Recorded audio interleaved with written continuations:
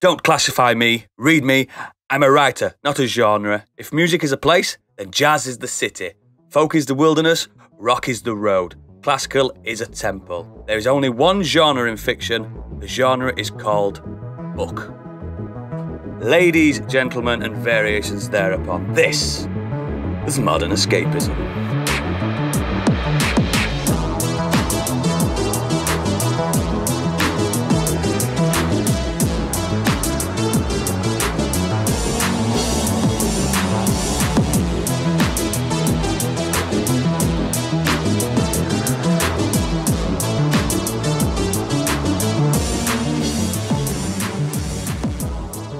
Hello, my name is Oodles, and I am alive and back in the hosting chair. I hope you enjoyed my absence, but playtime is over.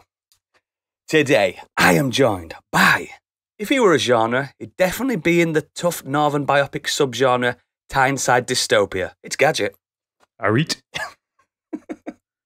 If she was a genre, it'd be an historical epic filled with abs, boobs, wine, and blood. It's Candy Machine. Hello. And probably Willy's. Yep. And if he embodied a genre, I think it's fair to say it'd be a Jane Austen-esque romanticism costume drama. It's Stig. What? No, it wouldn't. It would be a hospital drama. Have you seen the amount of times this boy's been injured? And unfortunately, Biggie's not very well. So we've given him the night off, but we all know what genre he'd be, don't we? Porno. Yeah, absolutely. Pure porno. But yes, before we continue with the entertainment, we've got some corporate shilling to do, and I know just the guy. He's made of crisps, but he's really good at shilling. Yeah, good at the selling. So if you like what we do, we have a Patreon, and if you head over to patreon.com/Modern Escapism, on there you'll find the 3 tiers that we do. First up is Modern Escapees for £5 a month. That will get you an extended edition of this episode every week, as well as at least one monthly special and any other specials that we do. If you are into Dungeons and Dragons podcasts, we do one called Do Dragons Dream of Scorched Sheep? And for £5, damn it, £5 £5 a month, that will get you ad-free early access of the podcast, as well as any artwork, music, character sheets, maps, and anything we put together for the show. And you'll also be able to suggest NPC names and items for Gadget to use, which we finally had some. Yes! Finally had some in the most recent episode, so keep them coming in. Yes, and I got the name of who submitted it wrong as well because I was drunk. Oh, mate. It was... Never mind. Bad. He's been informed. He's fine with it. And our people spoken to his people. Yeah. Yeah. For £7.50, the Biggie bundle, that gets you everything. Excellent. Brilliant. It's also worth pointing out that we're 2/3 of the way to our first stretch goal as well. Yeah. Yeah, so, we need to. If you want to hear Oodles' script for Hans Baby. Yep. The banger that never has been, but will be. Yes, the adaptation of the source material for Die Hard. I've actually added a few songs to it as well. Oh, for fuck's sake. Now a musical.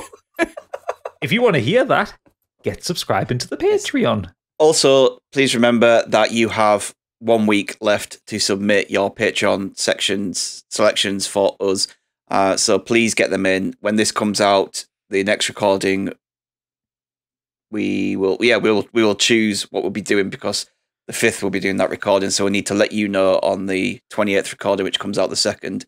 So yeah, get that in for us if you're a Patreon subscriber. Yeah, patrons, this is your chance to be a producer. Yeah. Come on, an executive producer. You choose what we do. Come on. Do it. Just do it. Excellent. Right. So, Candy, what have you been up to this week?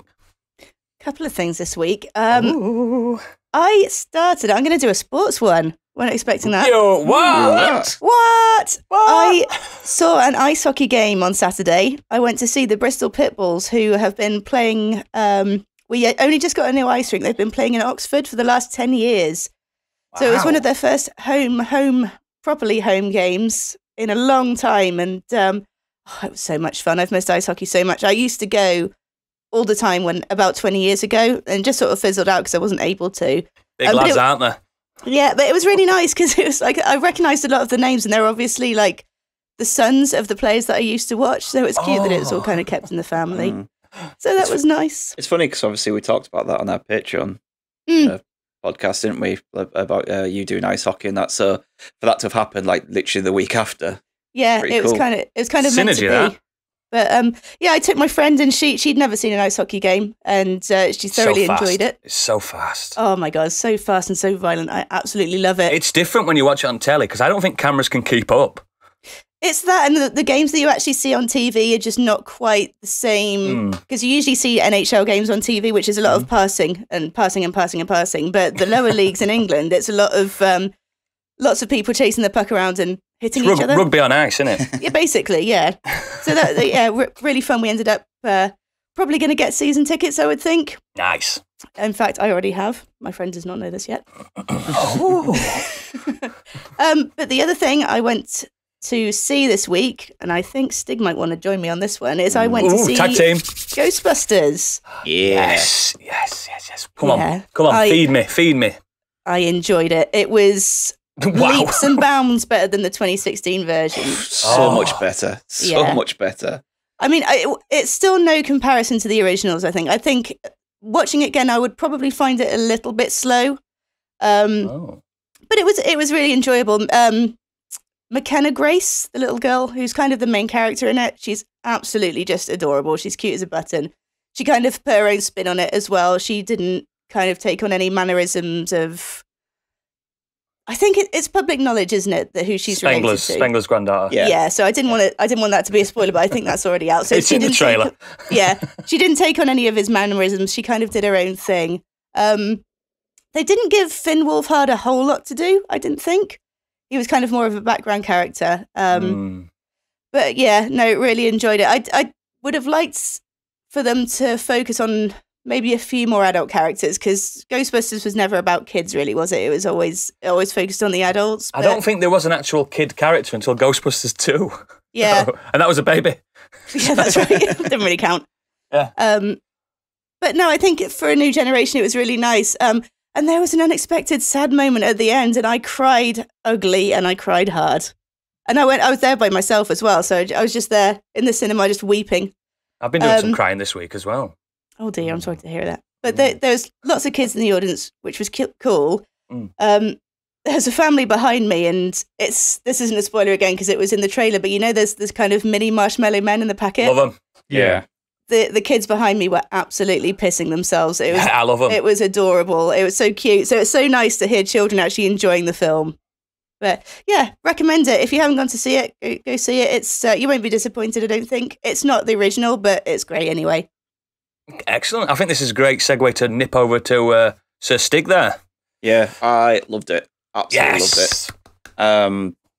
2 for 2. Yeah, it isn't Ghostbusters, but it's not trying to be. It has that, it does have a Stranger Things / Goonies style element to it, but obviously it's mixed in with Ghostbuster nostalgia. It's not a bad thing, that though, is it? No, it's a film on how you do fan service right. Because just from the trailer, because obviously I haven't seen it, but it looks like it refers a lot back to it, but it's still its own story. I'd agree with that. Yes, and it feels very much like this is a direct sequel to the first film with what goes on in it and what happens in it. It feels like a sequel, but obviously years down the line.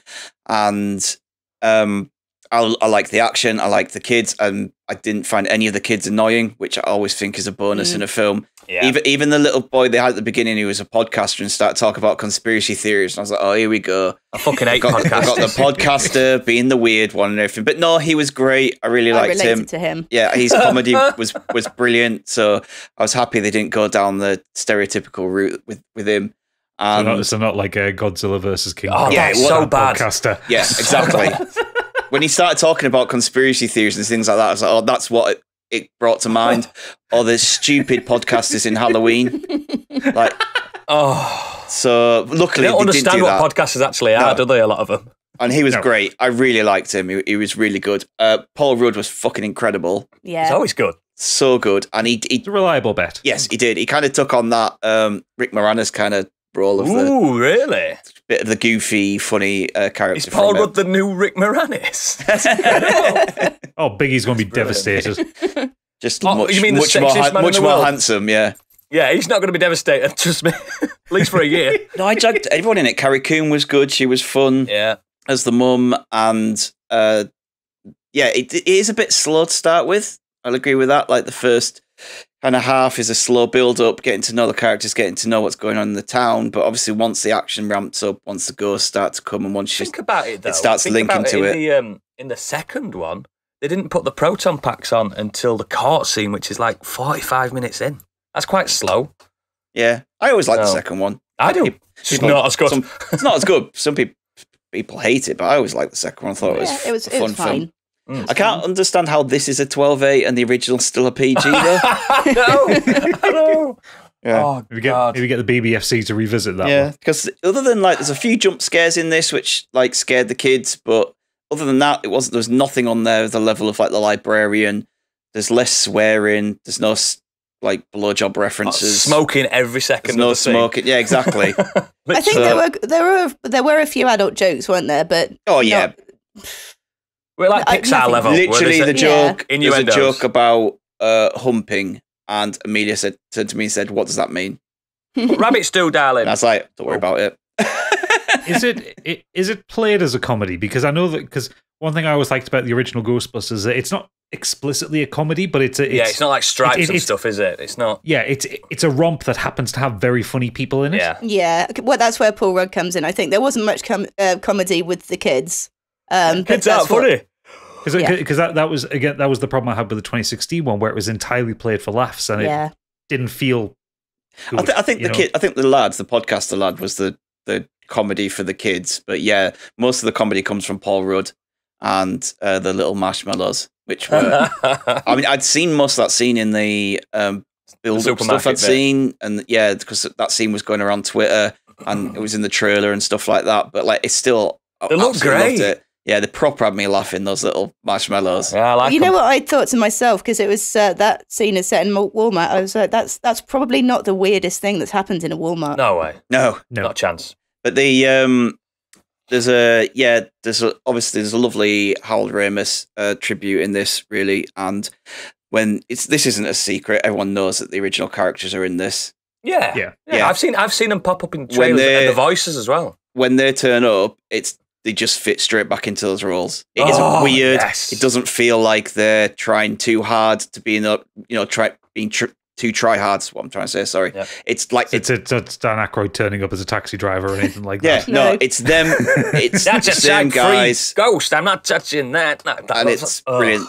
The only one missing is Rick Moranis, but everyone else is in there. Paul Rudd is the new Rick Moranis. So he is. Yeah. They were just knackered old Ghostbusters, weren't they? That's exactly what they were. Just grumpy old men. Yeah. Apart from Winston, who seems to be the same age. Yeah, Winston has aged very well. Ernie Hudson's done well for quite himself. A bit of acting though, on shows and that since then, hasn't he? He's been constantly working as Ernie Hudson. Yeah, and just full of nostalgia. It is literally a proper fan service. It kind of does that Force Awakens thing where it plays with a lot of the same beats and stuff from the first film. Very entertaining, nonetheless. Yeah, and loads of times I've got goosebumps. Like the moment that the sirens come on. Regardless of the fact that I've seen the original loads of times, and I'd never get that feeling when I watch that film.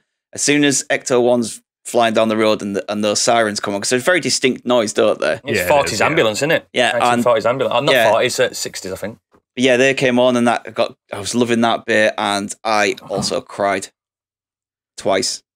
Yep. I don't blame you.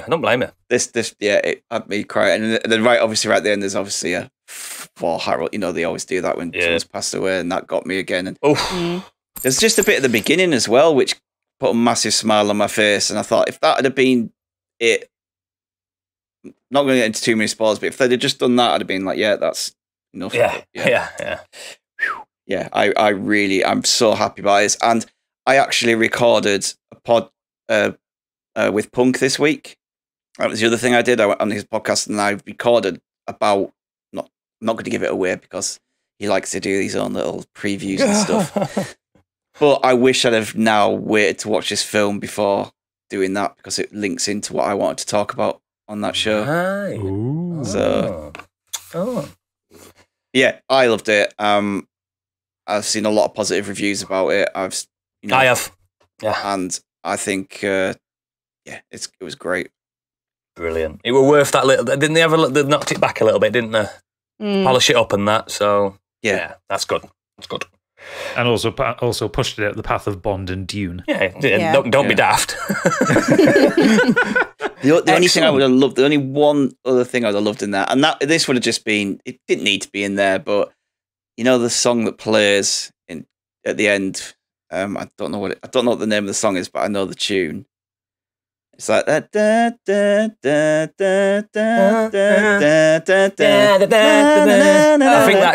I think that's Bobby Brown.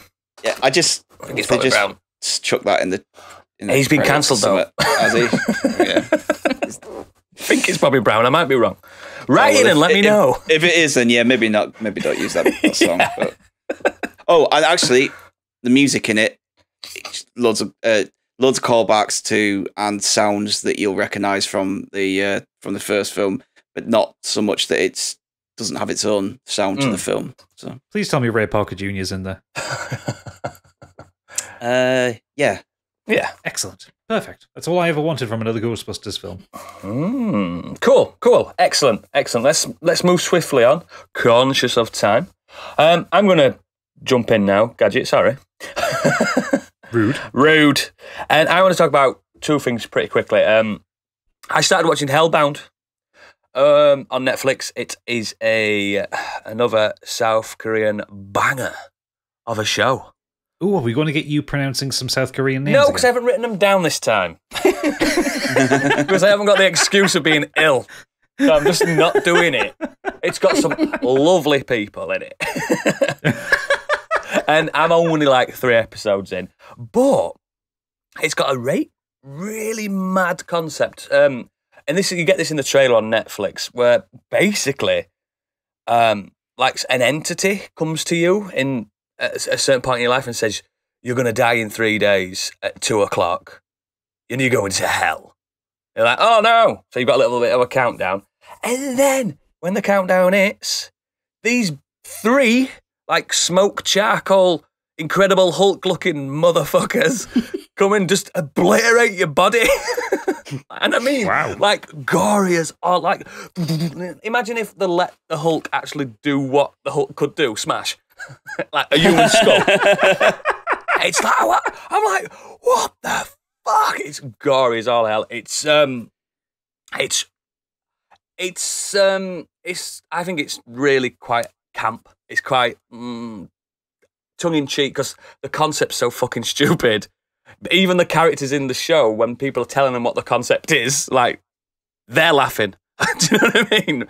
But it works. Is this the one John Cheatham's been talking about recently? I'm not sure because he talks about loads. Yeah, he mentioned it today in the Discord. I'm looking forward to watching it. It's really good. I've seen someone on Twitter saying graphics are terrible. I don't think they're terrible. I think the CGI, I think it's fine. Yeah, this is the one John Cheatham said it's jumped to the top of his ranked list. So, number 1 spot for the year. Episode 4. So it's really good, but it's a bit, like I say, it's a bit camp. It knows what it is. And I like that about it. Like, it's self-aware. Self-aware, that's it. Yeah, like characters are saying, that's not real. That can't be happening. And then when it happens, like, okay, I get it now. Do you know what I mean? It's like, ooh. But yeah, I'm gonna continue with that. Hellbound, really good. I don't know if there's an English dub because I don't bother. But I know some people like an English dub so they can like do other things while they're listening to the show. But I ain't got a clue. Probably is. But yeah, but the main thing I want to talk about is something that made me cry. Ghostbusters. No. Pay attention, Stig, because this has got you written all over it. I watched Tick, Tick, Boom. Oh yeah, it's there. I was ready to crack on with that. My God. I'm not going to bury the lead. It's the best Netflix film I've ever watched. Ooh. High praise indeed. And it's... Considering you finished Netflix. I have completed it, yeah. Platinum. And I think it's Andrew Garfield's best performance he's ever done. It is spellbinding. Now, you know I'm not a Lin-Manuel Miranda mega fan like you are, Stig, but... mega fan. I am now. He's very good. I am now. He's directed this with so much passion because he didn't write the songs in it because they're real songs from a real Broadway show and stuff. But you remember the in the 90s and early 90s, the Broadway and West End rent was massive, wasn't it? Huge. And Jonathan Larson was the creator of that.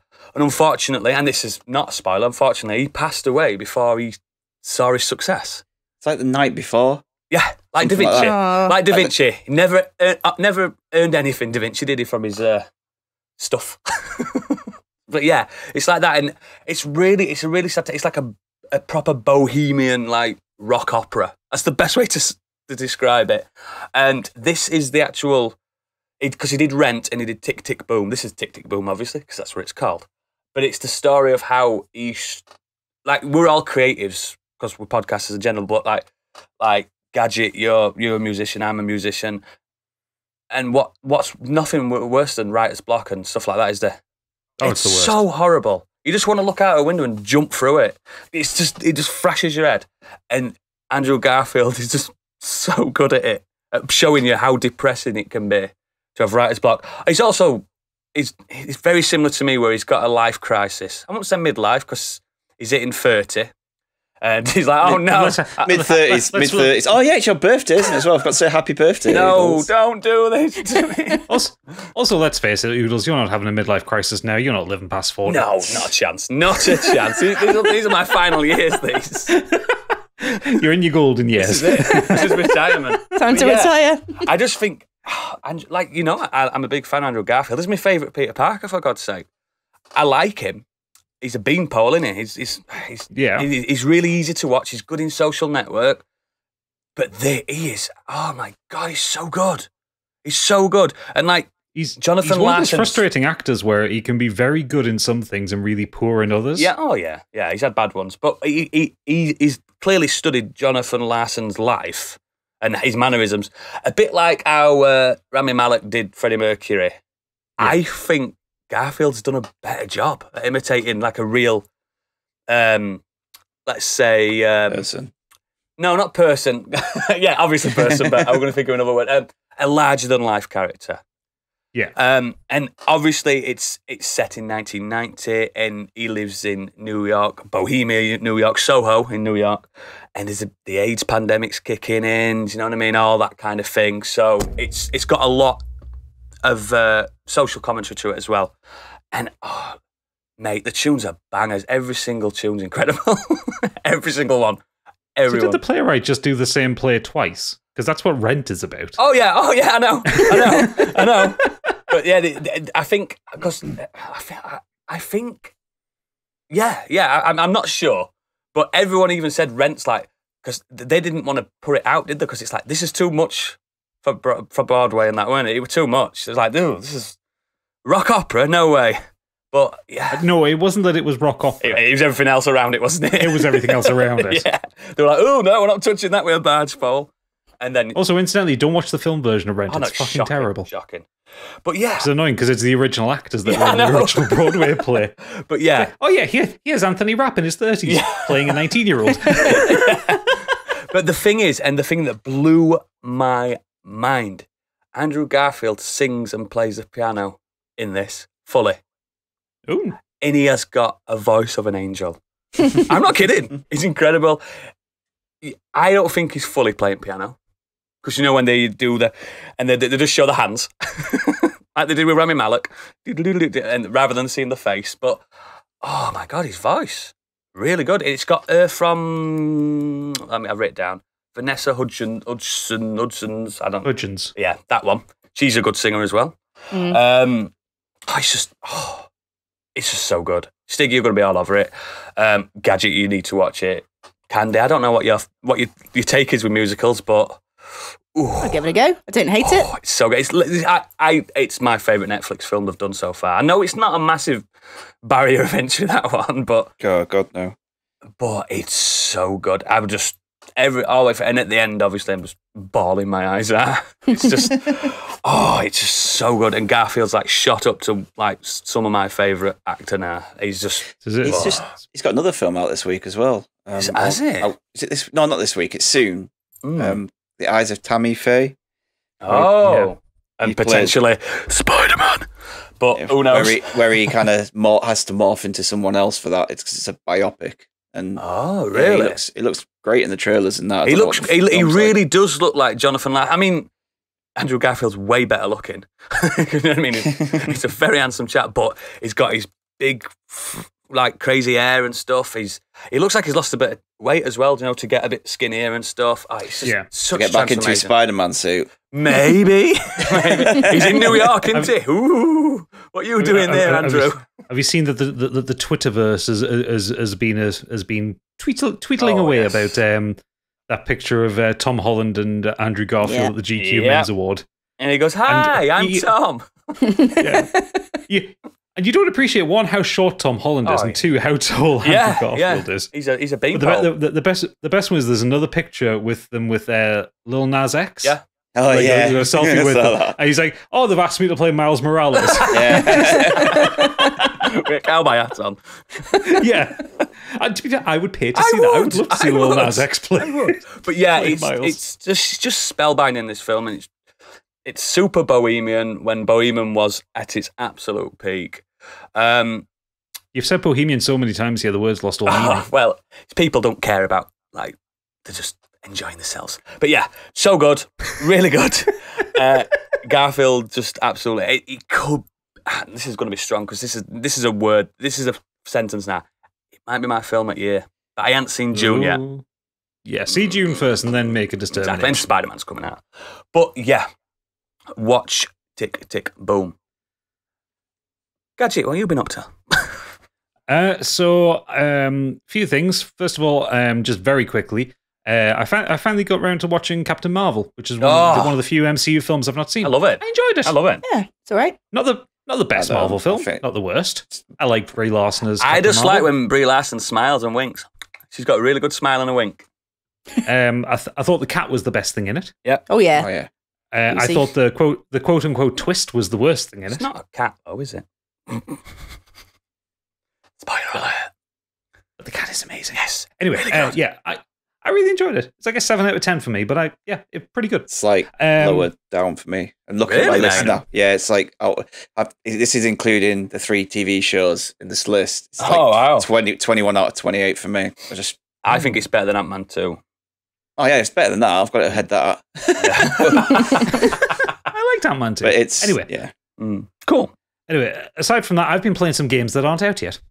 Are you allowed to talk about them? Well, yes, of course, because these were public things. So the first one I'm going to talk about is Microsoft did a surprise drop for the 20th anniversary. They dropped Halo Infinite in beta. Oh. The full game comes out on the 8th of December. Not the full something game. like that. Who fucking knows? They're dripping. No co-op. This part's coming here. This part's coming there. And that part's coming there. Jeez. The campaign. You'll see the comes credits when it comes out in December. Why can't they just do the game and drop it all at once and go, there you go? Because gamers are impatient.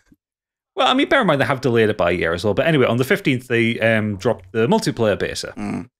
And it is a beta. There's going to be problems with it. I really like it. It's the first 343 game that feels like a Halo game. Really? Like, I really enjoy the gameplay. It's very fast. It's very quick. It's given me a lot of confidence for the state of the campaign because I'm playing on the Series X. I haven't tried it on the PC yet, but it's running at a buttery smooth 60 frames a second. It looks gorgeous. The game modes feel tight and tweaked, and I'm just playing like the quick play playlist, so it's just basically all the game modes cycled through with some modifiers on. I'm still terrible at it, just like I was 20 years ago. Join the club, mate. That's what everyone that I've seen on like my Discord, and I was just saying I'm pretty shit at this, but I'm enjoying it, so I'll carry on. Yeah, I enjoy Slayer less than I did back in the day. Is that team that's one? Team deathmatch. Yeah. But that's because I used to be actually all right at Slayer, but I'm really enjoying stuff like Capture the Flag, Oddball. They put a lot of modifiers in things as well, so you get like some of them have unlimited timers or there's certain conditions. There is a Capture the Flag mode which they've put in. I don't know if this has been in previous Halo games. Like I haven't really played them since Reach, so I don't know if it's been any of the 343 ones. But it's called I think it's just called Single Flag, and it's basically asymmetric Capture the Flag. So you take turns defending the flag, as opposed to having 2 flags on a map. And I've played a few games that it's so fucking tense. It's so good. I really enjoy it. And I've got, like I say, I've done enough of the multiplayer to know that the game's probably going to be very good, and I'm not going to get sweaty with it. I'm not going to try and like rank up or level up. It'll be a thing I'll go back to. You're not buying the battle pass. Oh fuck no! I never do. No. But it'll be one of those when like all my mates are playing it, I'll jump in for some multiplayer laps. Halo's always been good. Solo queuing is hard work. You die a lot if you're solo queuing in it. And you can always tell when you're up against a team. Yeah. Because you just get eviscerated. Or a mouse. A mouse and keyboard. Yeah. Well, yeah, that's the other thing as well. Because it's got crossplay, you can't actually tell when you're facing up against a PC. You can, because you get fucked up. No, like there's nothing on the UI to say like this person's on PC. Not even like a different colour or anything like that. No, there's a lot of games like Rocket League will tell you what console people are on. Used to, didn't it? Destiny will tell you whether they're on PC or not and stuff like that. But yeah, I really enjoy it, and it's really good, and it looks great, and great little surprise for them to just because they had this 30-minute. This is 20 years of Xbox masturbatory self-congratulation kind of thing. It was dull as dishwater, but then they always are. Oh no, this one was especially bad. And then they're doing a fucking 6-part documentary about the creation of Xbox. What? Yeah, it's getting released on Paramount Plus. Wasn't it something like Microsoft's like, if you want to do it, that kind of thing? Basically what it was. It was the guys from DirectX came and said, that's why it's called Xbox, isn't it? Yeah, rather than us keep doing these standards, why don't we just build a standard thing? Come back to us when you're ready. And is it The Rock that introduced The Rock it launched it at like E3, and so he was back on that thing, wasn't he? Oh, was it? No, it wasn't even E3. It was CES in Las Vegas. Is that what it was? Oh, wow. CES. Yeah. Wow. And it's like they show a clip from it, and it's so awkward. It's him and Bill Gates on the stage. Oh, wow. The dream team. It's Bill Gates going, it's lovely to meet you, Rock. Because back before he was Dwayne Johnson, where he's called Rock. He's like, right, look, still it was the Rock great in my watching eyes. you win this title and shit like that. And then the Rock turning to him going, well, it's great to see you take the Microsoft platform to this level and this level. It's just like, oh, fuck off with your corporate bullshit. It was so and you're bad. dedicated 64 megabytes of RAM. Weirdly, for someone who could literally just give him a mic and he could go. You don't need a teleprompter, does it? I don't need it when he was in wrestling. When it comes to all the corporate shit, you could see how awkward it was because he's obviously been given a script and told what to say rather than just being able to kind of do it. And now he's like, he's the perfect salesman now because he sells his own companies, his own brands and everything. So he's got that shit down. You so can it sell sounds water to fish him. Natural now, yeah. I remember that. Well, later on in the presentation, they brought the current version of Dwayne Johnson in. Yeah, it's The Rock. His name is The Rock. You mean The Rock that's actually eaten the old Rock? Yeah. To pimp out that Red Notice film that's apparently terrible. Oh, well, I did review that last time, didn't I? Yeah. And it's not terrible, it's just not good. See, when you said The Rock launched it, I thought you meant like I could imagine it literally just launched it. Eating it. Literally launched it. I have one important question about Halo though. Have you met Craig yet? No, because it's just the multiplayer. Yeah, he's not going to be there, so it's only Spartan versus Spartan. He did get a really good upgrade though, didn't he? He's got a beard now. But he looks... It's been a year, that's why. He's got a beard because it's grown, hasn't it? That's all they've done for the last year is just fix Craig. Beard mechanics. Do you reckon rather than actually doing it, they've actually just put in they've gone into the code and just let Craig's beard grow naturally, see what it looks like. See what happens. There's only one thing I didn't like in the multiplayer, because I've not jumped on this one yet, because I did download it just on chance, but I played that, when they had those timed release ones a few months ago. I don't like not having a double jump. It's a no I know they've got the grappling hook and that, but after playing Destiny and Titanfall, I need a double jump. But you can clamber over things now, though, can't you? Yeah, but I still need a double jump. Yeah, you can mantle over stuff, but I've been the same. I've been like jumping to try and get away with something, like rapidly tapping the A button to jump again. It's like, no, why isn't it working? Multiplayer like Doom Eternal where you can jump 4 times in a row. It's crazy. Yeah, there's none of that, which is annoying. And it's also one of these things that the person who if you're in like a one-on-one firefight, they always seem to have more ammo than you. Oh, right, yeah. Like I could be scoring constant headshots with the battle rifle and just run out of ammo as I'm reloading. They kill me. Yeah. But they've not stopped shooting me. It's fucking annoying. Anyway, aside from that, so Halo, yes, excited for. Oodles, I played a game at 3 a.m. on the Monday after coming back from the podcastle. I've played Elden Ring. No one wants to hear about that. Next. Go on. Let's crack on to the main topic. Elden Ring is very good. It is. It's so good. For those not in the know, I am a Dark Souls fanboy and a Bloodborne fanboy. You are a Dark Soul. A bit of a Sekiro fan. Not as much as the Souls games, but I did enjoy what I played of Sekiro. Elden Ring is all of them squished into one, with a big dose of Breath of the Wild on top of it. Yeah. Because it's open world, and you get a horse that happens to have horns. Sweet. Metal. Yes. He's a ghost horse as well. That helps. You just whistle and he appears underneath. Is he called Peter? Wonderful. No, he's called like lightning or something in here. Thunder or something stupid. Oh, so after he got Torrent. hit I by knew it were lightning. weather. Torrent. Yeah, so I got into the network test for it, which is something that FromSoft have done for every single one of their games. That's from Dark Souls 2 onwards. And I'm happy to report it's fucking excellent. Mint. It's also hard as balls. Good. So difficult. But so they did like 4 or 5 of these tests over the weekend, but we happened to be away, and I was away from my PS5, and for podcasting goodness, I missed out on it. But did get the last one, which was 3 a.m. on the Monday that we came back, and I stayed up to play it for the 3 hours I got. So I only got 3 hours with it, but I absolutely adored the time with it.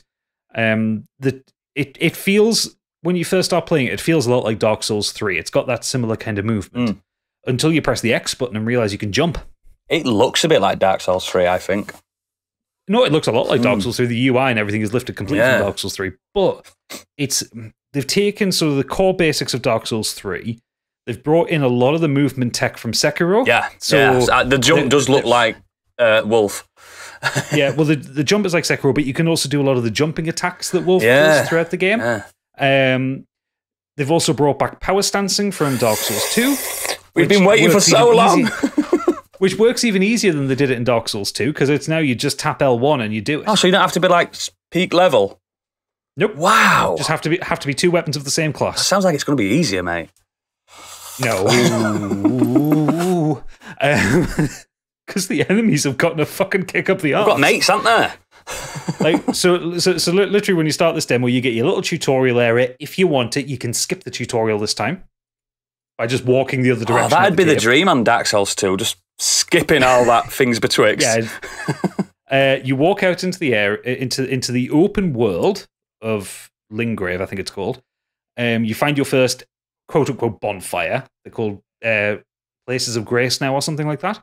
You meet an NPC who mugs you off completely. It's not Crestfallen Warrior this time. The guy fucking insults you, tells you to go off and die in a ditch. He's closer to Patches, but he just basically tells you to fuck off. And then you walk down off this cliffside and immediately into your first open world boss, because some of the bosses are just wandering around the open world. Love it. And this guy is basically Gyobu from Sekiro, and twice as hard. I am Gyobu. That guy. He hits you like a fucking truck. It took me an hour and a half to get him down. You have a lot of stuff that they've also lifted from normal open world games like Breath of the Wild and stuff like that. Like there is a crafting mechanic. Ooh. There are objects you can kind of harvest from around the environment. You kill animals and stuff. Yes. Ooh. You can kill animals for like their meat and for bones and stuff like that to like go into all your crafting abilities. So it's not vegan friendly then? Oh, absolutely. Because it's Miyazaki again directing this one. Like the character, the monster designs are incredible. They look horrific. They look awful. They look like they're going to murder you. He loves showing tendons off, doesn't he? Like just bare tendons all the time. It's like, but because it's open world, so do you remember when Dark Souls 3 came out and they went, oh, now enemies roam around the areas. They don't just stand and wait. You mean there they go 30 feet and then back again? Yeah, they patrol. Yeah. This time, like I was goofing around. I was sacking off a camp of soldiers and just dealing with them. And then I turned around and there was a military caravan coming towards me. Wow. And like the Silk Road. Yeah, I hadn't seen them when I went down to deal with this camp, and then I just turned around and there's like 40 soldiers on horseback with these 2 giants dragging this huge carriage behind them. Please tell me you didn't get involved. Oh, I fucked off. I fucked off rapidly. It's got a full day and night cycle as well, with different enemies coming out at night. Like for instance, there is a bridge near the start where you've got a soldier on horseback kind of just patrolling up and down it. If you come back at nighttime, he is this monstrous death kind of creature on the back of a skeletal horse who will fuck your shit up. I managed to make my way through basically about 80% of the overworld available in the demo in the time I had with it, and because I only had the 3 hours with it, I was summoning as I went through. It was fine. I just wanted to see as much from of it the as stuff that I watched. I didn't watch much. I've seen more stills than videos. It looks like that beta test. It's like the plateau in Breath of the Wild, isn't it? The first bit. It's basically the grand plateau. That's massive if you think about it. And then when you get the paraglider or whatever, it's like, no, this is massive. Well, the section of the map that they gave you to play around with was quite large, but it's only about like a quarter of the whole map. Ooh! And it took me a long time to get from one end to the other. That's why they're giving you a horse. They've added some quality of life things as well, like so the bonfires. I'm just going to call them bonfires. It's fucking what they are quite spread out. But in some areas where they know there's going to be a challenge, they also have these kind of secondary tokens where if you die, you don't have to go all the way back to the bonfire. Checkpoints. You get checkpoints in the middle now. You also have items that use your magic abilities, which are spirit summons. Yeah, seen them. Which aren't like summoning characters. Like the one I managed to get from one of the merchants was a pack of 3 ghost wolves that you just appeared and sent them on their way to kill things. Great fun.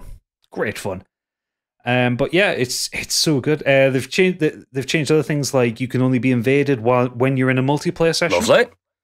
So you can't get it's not a case of you just wandering through the world and Biggest Dickus has invaded you. Nope, none of that anymore. So that's getting turned off then for me. You've got to have other players with you. I fucking hate getting invaded. When you're on a run, you're on a little... Oh, it's so annoying. I fucking hate it. There is now ambient music over the overworld. Finally. So it's not just like boss music, which is... I respect the choice to change that. Open world, you want a little bit, don't you? You want something. Yeah.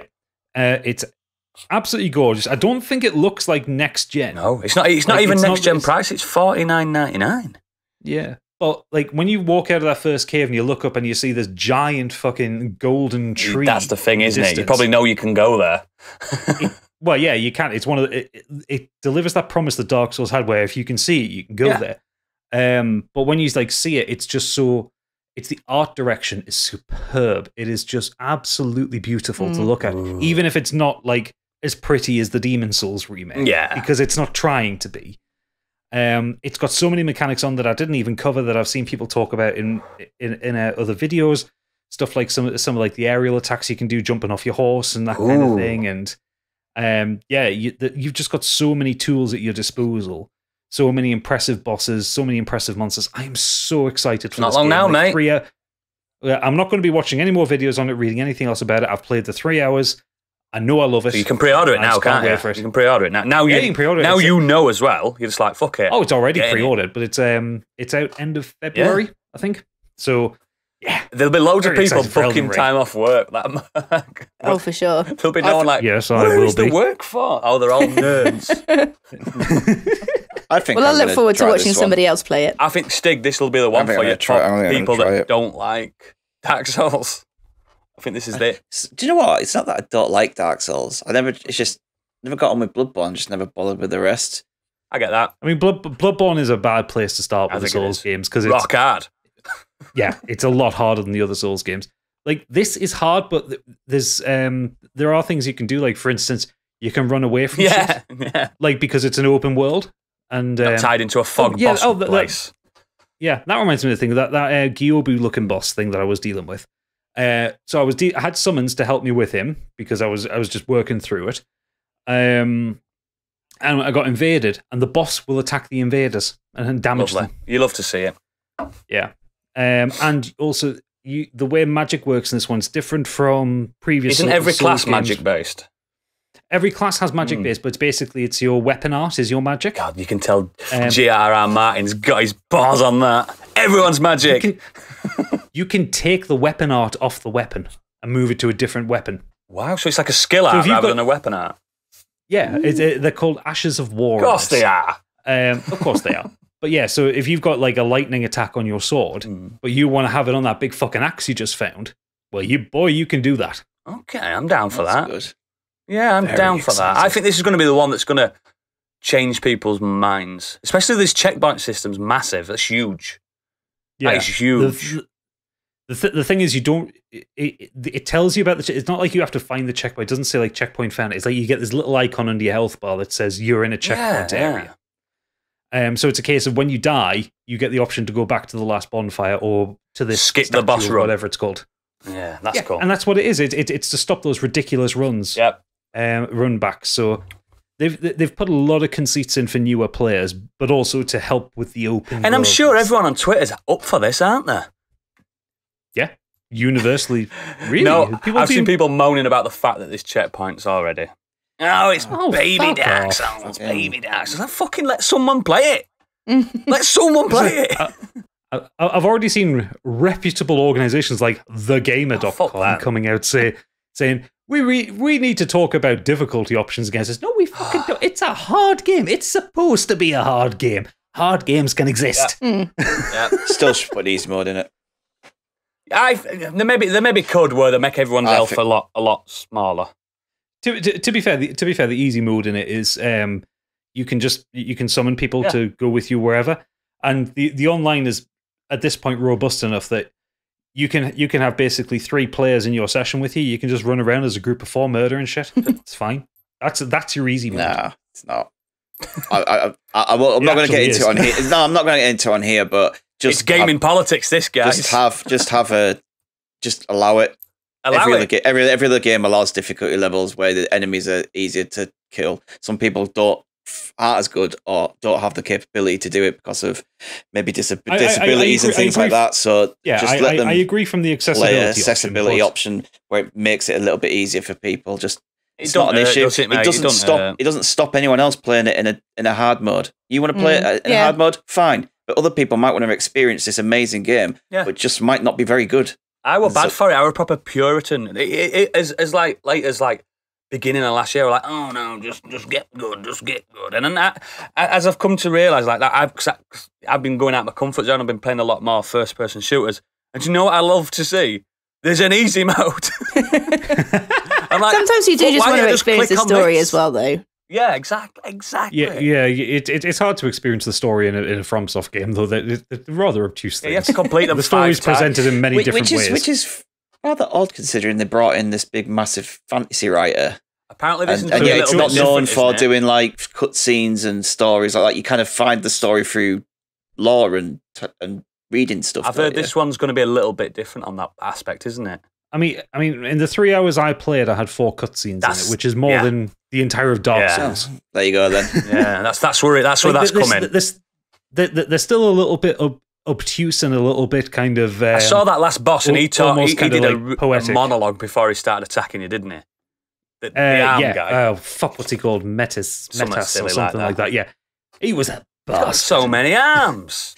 Right. So if George R. R. Martin's done with that, fancy finishing those books? Oh, come on. Well, George R. R. Martin was done with it ages ago. So George R. R. Martin did a lot of the world context. He didn't do the in-game story. So what's he got on now? He did a lot of probably writing something that's nothing to do with Fire and Ice. I think we've more chance of getting children's books. I think we've got more children's books in here. We've got more chance of getting Martin to appear on our podcast than to finish that book. I reckon we could email him and get him on. think it's because he's frantically going through, changing everything, going, so it's fuck not like that last season, he's just scribbling so many notes that's out. actually what he wrote. Yeah. Anyway, Elden Ring, keep an eye out for it. It's coming out in February, and if you have liked any of the Dark Souls or Bloodborne or Sekiro at any point, it's got something for you because it's all of those games stapled together with a bit of Breath of the Wild on top. Ooh, look at Gadget been doing all this market research for massive companies all week. Love it. You love to see it. Right, so that's good. Biggie's not here now to tell us what the main topic is, so I'm going to wing it.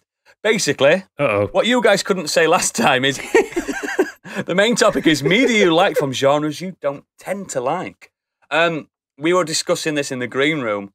I thought this were quite difficult because there's so fucking many. But you like nothing, do you? Unless it's Japanese. Yeah, I think so. Yeah, that's probably spot on. But yeah, I struggle to narrow. Is it anime? Has it got robot boys? Has he got a laser sword? I'm in. Absolutely. But yeah, I was, for me, I was struggling to narrow it down. So for everyone's assistance, I know we've all planned this ahead, but I'm going to go first just to let the audience get a grasp of what we're going to do. So people that have listened to this since day one, American sitcoms are by far my least favourite genre in media. I mean, apart from Friends, you adored Friends. I feel like... That humble Rachel Green. Yeah, I feel like 90% of the ones I've watched just hit with, it's like lowest common denominator, pandering jokes, middle-class wankery. However, I do like the odd few. And I want to just tip my hat. I've got a hat on. Tip my hat and praise my probably this Frasier obviously, but we've talked about that ad nauseum. A modern sitcom, Community. Have we all seen Community? Of course. Yes. Fucking love Community, and it's not something I always chat about. But if you don't know what Community is, it's written by Dan Harmon, who now does a little unknown show. I think it's called Rick and Morty. You might have not heard of it, but yeah. And also directed mainly by the Russo brothers. I'll do a little film series. I think, what's it called again? Avengers. They did all right for themselves, didn't they? They've all done all right for themselves, haven't they? And it's starring Joel McHale, who does Netflix stuff now. Danny Pudi, who's in quite a lot of stuff, isn't he? Mythic Quest is the current thing he's doing. Donald Childish Gambino Glover. He's pretty fucking famous now. Chevy, I'm a proper real life bastard Chase. I mean, he does play a real life bastard in that show as well, so he doesn't have to go just far playing for himself, his role. isn't he? He's playing himself. Yeah. We got Gillian Jacobs, Alison Brie, who's now a megastar. And my favourite actress in it is Yvette Nicole Brown. Oh, she's sensational in it. I think she was in one of Avengers films as well. She was, yeah. Yes. And the main thing with Community is, before we go into like my favourite moments and stuff, it's got a massive supporting cast and special guests and stuff like that. You've got big hitters, like you've got Jim Rash, he becomes more of a main character. He plays Dean Pelton. I love that it's called Dean. So good. You've got John Oliver, who plays John Oliver. Literally. It's just he's not acting at all. You've got motherfucking Keith David. He pops up. He's really good. And then you've got Jonathan Banks from Better Call Saul and Breaking Bad. He becomes quite a main cast member near the end, doesn't he? Yeah. And yeah. Ken Jeong as well. Oh, God. Yeah. Ken Jeong. He's a megastar now as well. But yeah, Community. So you've all seen it? Nope, I haven't. What? Sorry. So Community it knows what it is. It's very clever. It's very meta, which is quite a hot word in 2021. You've got to pay Mark Zuckerberg £10 now. Oh, sorry. I turned around like you were here. I turned around like you were behind me. It does. Anytime someone says meta, just a form of him appears behind you. Yeah, we all know he's not human. Anyway, yeah, it's actually sorry to derail you. Did you see that clip of him saying that? He's like saying he said Terrible. something about like not being human. He went, actually, it's like you as humans. He went, actually, no, I'm a human, obviously, kind of thing. It's just like it's really weird. Every time I see him in interviews or in marketing, I feel more and more like he's one of them. Do you know, like they did them holograms that they do for gigs? Yeah, I feel like he's one of them. Just projected onto glass. Yeah, it just says something like, "We're not like I was a person. I mean, I am a person." It's like, okay, Mark. Every time he knows what he's smiles, it's so doing. inhuman. And then he's like, "I'm just going to eat this burger," and throws up on it like a fly. Everyone loves doing that. Back to Community. Yeah, Community. So this is I'll talk to you on this, Candy, because basically most of the episodes are basically based around this study group in a community college. That's what it's called, Community. They're all adults. They all didn't go to university in America or college. So they're a bit of them are washed out and stuff. And community college is free adult education, isn't it? We have them in England. And they're in a study group. I think because in the first episode, Joel McHale's character, he tries to fob them all off, doesn't he? But he thinks because he's a lawyer that didn't actually get a real lawyer education or something like that. I can't remember. I ain't seen the first episode in so He long. He didn't have enough credits to pass the bar. Yeah, that was it. So he has to go to community college. He's perfectly capable as a lawyer, but he has to go back to college to get enough credits to be a lawyer again. And in his own words, he's cursed by handsomeness. I know how that feels. Yeah. So people expect him to be not as... Because he's quite a clever bloke, isn't he? He's sometimes streetwise more than clever, I suppose. Like he's been around. But basically, most of the episodes reside around this study group in a little, like, area. What's it called? It's just in the library. Social area. Just the library, yeah. Yeah, library. And then... I mean, the first few seasons are a bit tame, but then they've got some special episodes. There's the Pillar Fort one. There's the Paintball trilogy. Paintball one is incredible. Every paintball episode is brilliant, and just the escalation of it. You don't understand, can it? These are like Avengers-style episodes in a school. In a school, like people look like they're getting killed by paintballs. And they get shot with the paintballs and it's like coughing up paint out their mouth like in Spaced. I was going to say Spaced, got, exactly. Ennio Morricone's Ecstasy of Gold playing in the background and stuff. And then the next, because it's like a trilogy, and then the next episode's a Star Wars parody, but it's the same day. They're all dressed up as Star Wars characters. It's fucked up. And there's one episode, a crazy episode where Subway, the actual sandwich company, they turn him into a human, don't they? And he's called Subway, isn't he? The actual human, the entity is a man. It's so fucked up. There's the claymation Christmas special. Yes, that's excellent. There's the 8-bit gaming one, which is also excellent. Yeah, there's the trampoline episode, banging episode, where you never double bounce on a trampoline. We all know this, don't we? Oh, you never double bounce. If you double bounce, you're doomed. But yeah, it's just such a good surreal. I like an American sitcom if it's got a bit of a British sarcastic edge to it. I mean, the thing is, you're underselling just how good the relationship is between Troy and Abed. Oh God, Troy and Abed in the morning at night. They're so good. Abed, who's played by Danny Pudi, he's like the Sheldon character in this one. If you've ever watched Big Bang Theory, he's odd. He's very disconnected from everybody else. Yeah, he's quite clearly on the spectrum. But he very rapidly gets pivoted to be the star of the show. Oh yeah, it's his show after a while. Yeah, and he sees the entire world through movie references. Yeah, and it just gets surreal and surreal. He adores films, he adores TV, everything. At one point, the actor ends up having some cameos in the sitcom Cougar Town, which came out at the same time. Yeah. And so they started writing Cougar Town jokes into the show, which then get referenced in Cougar Town. It's very meta about itself. I think the one episode you can watch that's just completely on its own, and there's no, because there is overarching narratives to it, but the D&D episode, you can't watch that anymore.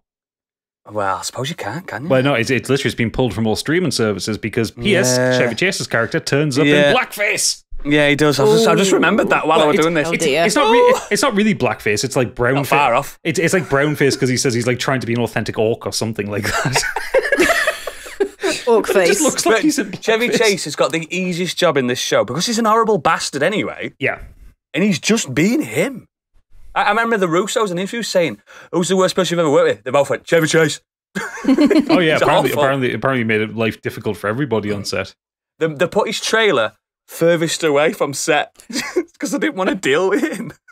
Fucking Chevy Chase, man. And the Dean is delightfully off the wall. Oh, like God. Dean. Yeah, he starts off Candy. He starts off just as this kind of like, trying to be friends with everyone, trying to like mollify everything. He's a little bit camp and all that. Turns out he quite fancies Joel McHale's character as it goes on. And then he just randomly starts dressing in drag. Yeah. Wow. Because in one of the Halloween episodes, he does one of those like costumes where it's like one half is one thing and one half is like dressed with like high heels. He discovers it, doesn't he? Yeah, he did. Well, that's where that meme comes from. It says, I hope this hasn't awakened something inside. Yeah, that's it. Yeah, I think just going back to what you said about it almost having a kind of British sense of humour, that's one thing that is very rarely captured in American TV shows, isn't it? The kind of British sarcasm. I mean, I know they try and like, for example, do you remember they did the roasts? Yeah. And it was, they didn't quite get what roasting somebody was. They were just being dicks. Well, we all know the king of the about roast is Ricky Gervais when he does the award ceremonies. He's the king. Roastmeister General. Yeah. But you have to be funny with it, whereas I think sometimes that gets a little bit lost in translation, which is why a lot of Americans do tend to like British TV shows, because that's just our humour. That's how we're raised, kind of thing. You know, it's just I hate to say the word banter, but it is banter, isn't it? Well, it started with like Monty Python. They weren't scared to leave a shot lingering. They weren't scared. Just let it happen. Deliberately awkward. Yeah. And Americans wouldn't do that. That was a big difference between, and I know a lot of people love the American Office as well, but there was a tonal difference, I think, with that. Yes. And not to say there's anything wrong with that, because our two nations have a slightly different humour. And I think The Office is different. I don't consider that like a sitcom, though. It's more mockumentary, isn't it? Yeah. Yeah, but I get what you're saying. Yeah, it's kind of the sense of humour is just slightly different. And like I said, neither is better than the other necessarily. It's just different. Yeah, I think, because I know you like the American Office, but everyone does. Community's a really good.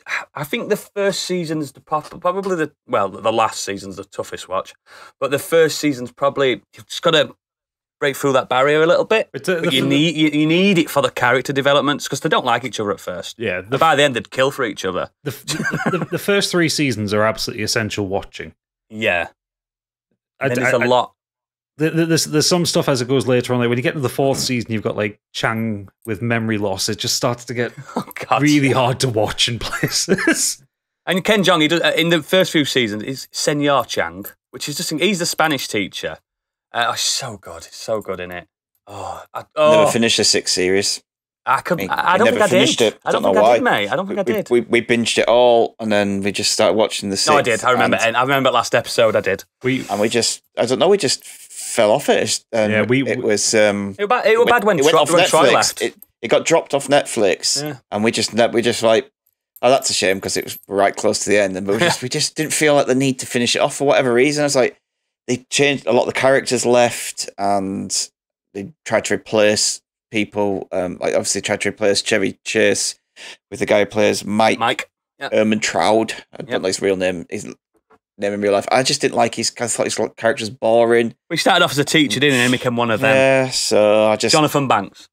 Yeah, it just ended a bit poorly, that we didn't even finish ending it, unfortunately. Yeah, we gave up some point in the 4th season. I think it was maybe 2 episodes after the D&D episode. It was just like... You saw the big Star Trek one, though, didn't you? That's one of my favourite episodes. It's incredible, that one. But yeah, I think I can safely say to anyone listening to this, if you never watch it, just watch the first 3 seasons. You're fine. First 3 seasons, perfect. Fine. You've got everything you need. I think the Russos stopped after season 4, and they're the best episodes, because they don't direct them all, because it's a sitcom, innit? Everyone has a little stab at an episode. And the long seasons as well. They're like 24-episode seasons. Oh yeah, and I think they're 45 minutes long episodes. No, they're only half an hour long. Oh, are they?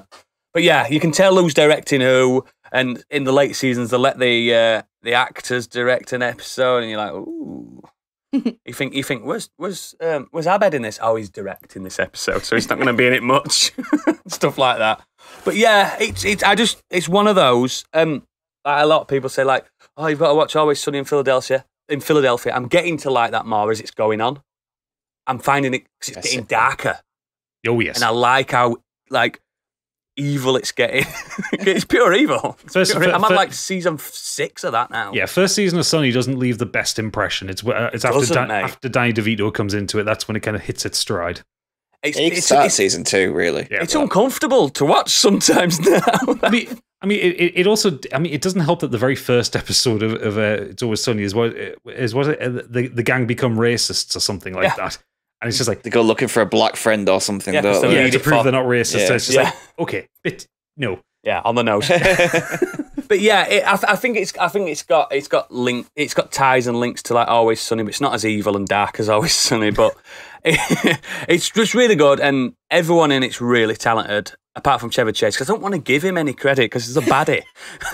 But yeah, it's really good, and it like that and Frasier and a few others. It somehow burst through my force field of American sitcoms. So basically you're saying you like American sitcoms when they're really well written? Maybe so. Maybe I've got a taste. But yes, let's move on. Say, Mr. I like friends over there. Let's move on to him. Stig, go. That's great. No, he's not. It is.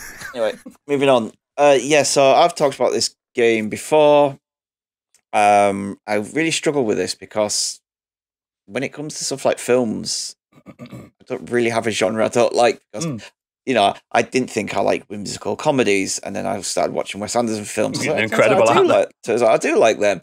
I wasn't really into musicals, and some musicals, other than like Disney ones, which grew up on. Turns out there's some musicals I absolutely really love, and every time there's a new musical comes out now, I'm like, I'd like to see that. So so I went with games, and I want to talk about Hollow Knight. And this isn't really from a genre I dislike or don't like. This is more one that I just don't really care for, that I'm not bothered about. It's You've got huge gaps.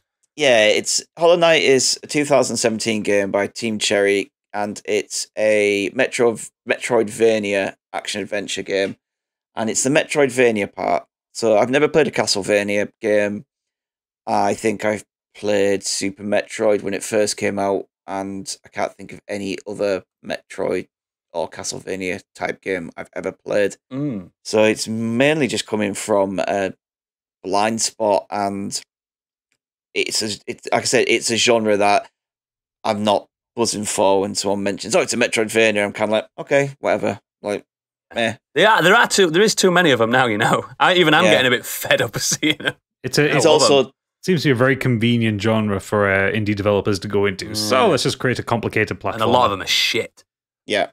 And also people have described this as Souls-like as well. It is. Can't attest to that, but I'm, not to test, but it's the wrong word, sorry. What's that? I don't know. Contest. Yeah, that's the right word. Anyway, back to normal words. So you play as the Knight. He's a nameless warrior, uncertain of his own identity or origin, and he wanders and explores the ruined kingdom of Hollow Nest to uncover its mysteries, encountering various friendly or hostile bugs. You fight bosses, unlock new powers and abilities to progress. And for whatever reason, considering this game is quite difficult to start with, and before you kind of unlock the map and other stuff, it's a bit, you're aimlessly wandering around, not really knowing what to do. But once you kind of get to that point, I just fell in love with it. And it clicks, doesn't it? Yeah, I put, I think, about 65 to 70 hours into this game, got the 100% run, missed a few of the post-endgame stuff. Circus stuff. Yeah, I defeated him once. There's no need to completely keep doing it and stuff. I didn't do the full trials.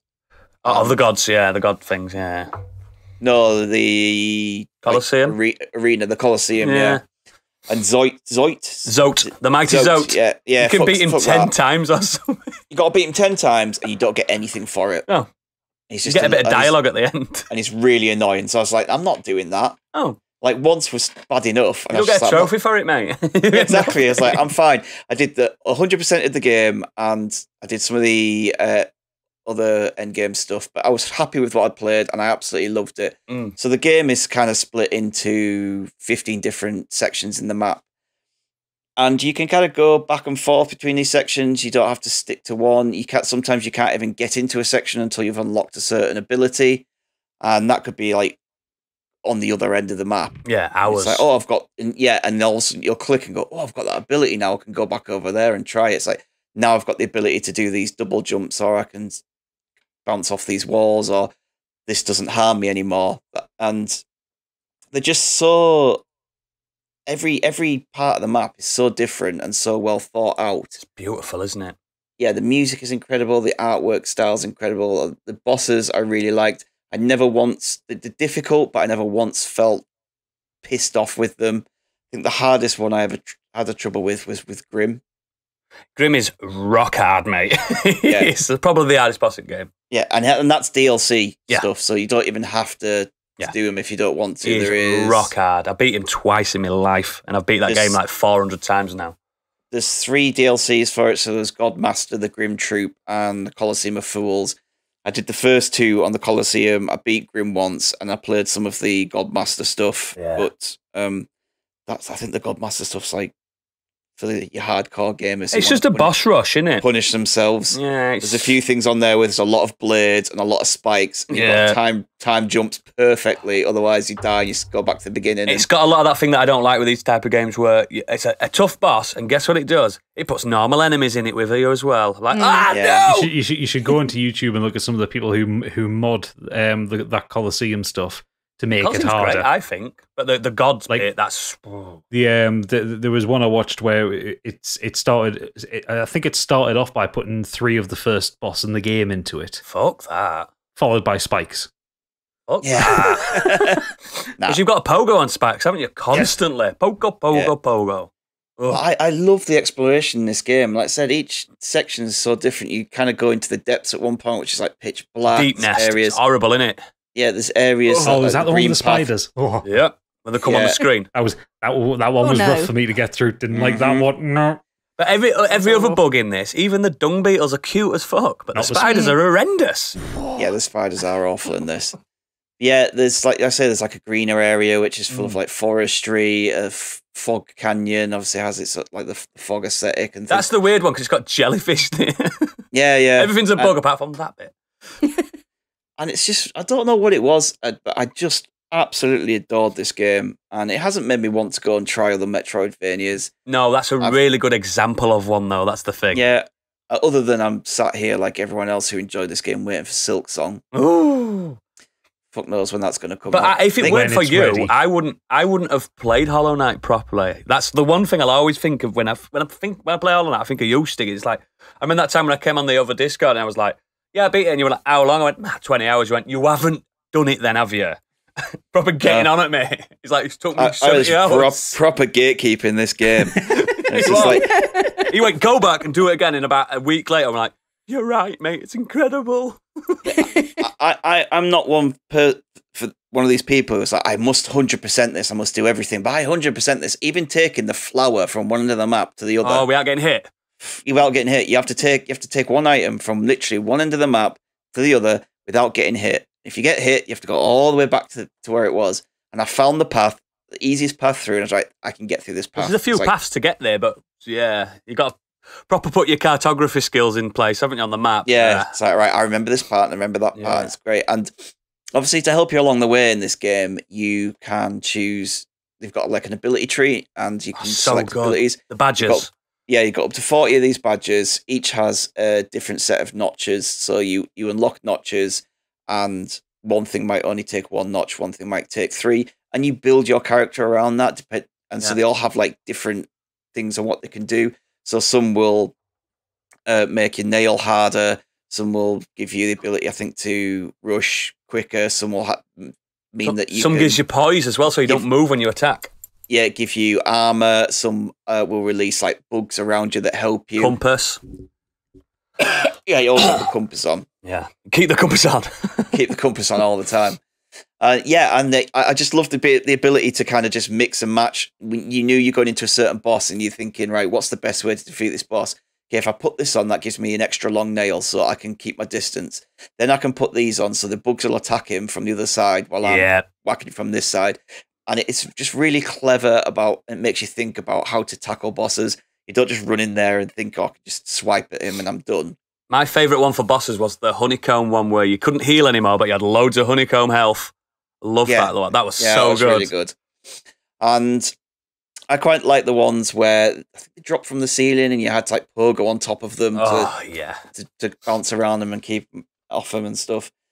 But yeah, it's just as you go along, if you want, you can obviously read the lore of things. You've got these little caterpillars, the grubs. Grubs. Yeah, you find these little grubs and you send them back to the where they need to go back. But I'd suggest if you ever play this game and you collect all the grubs, don't go back. Don't go back. Insects are horrible bastards. I remember when you told me to do it, because I went, I've got them all. You went, go back. Like, why?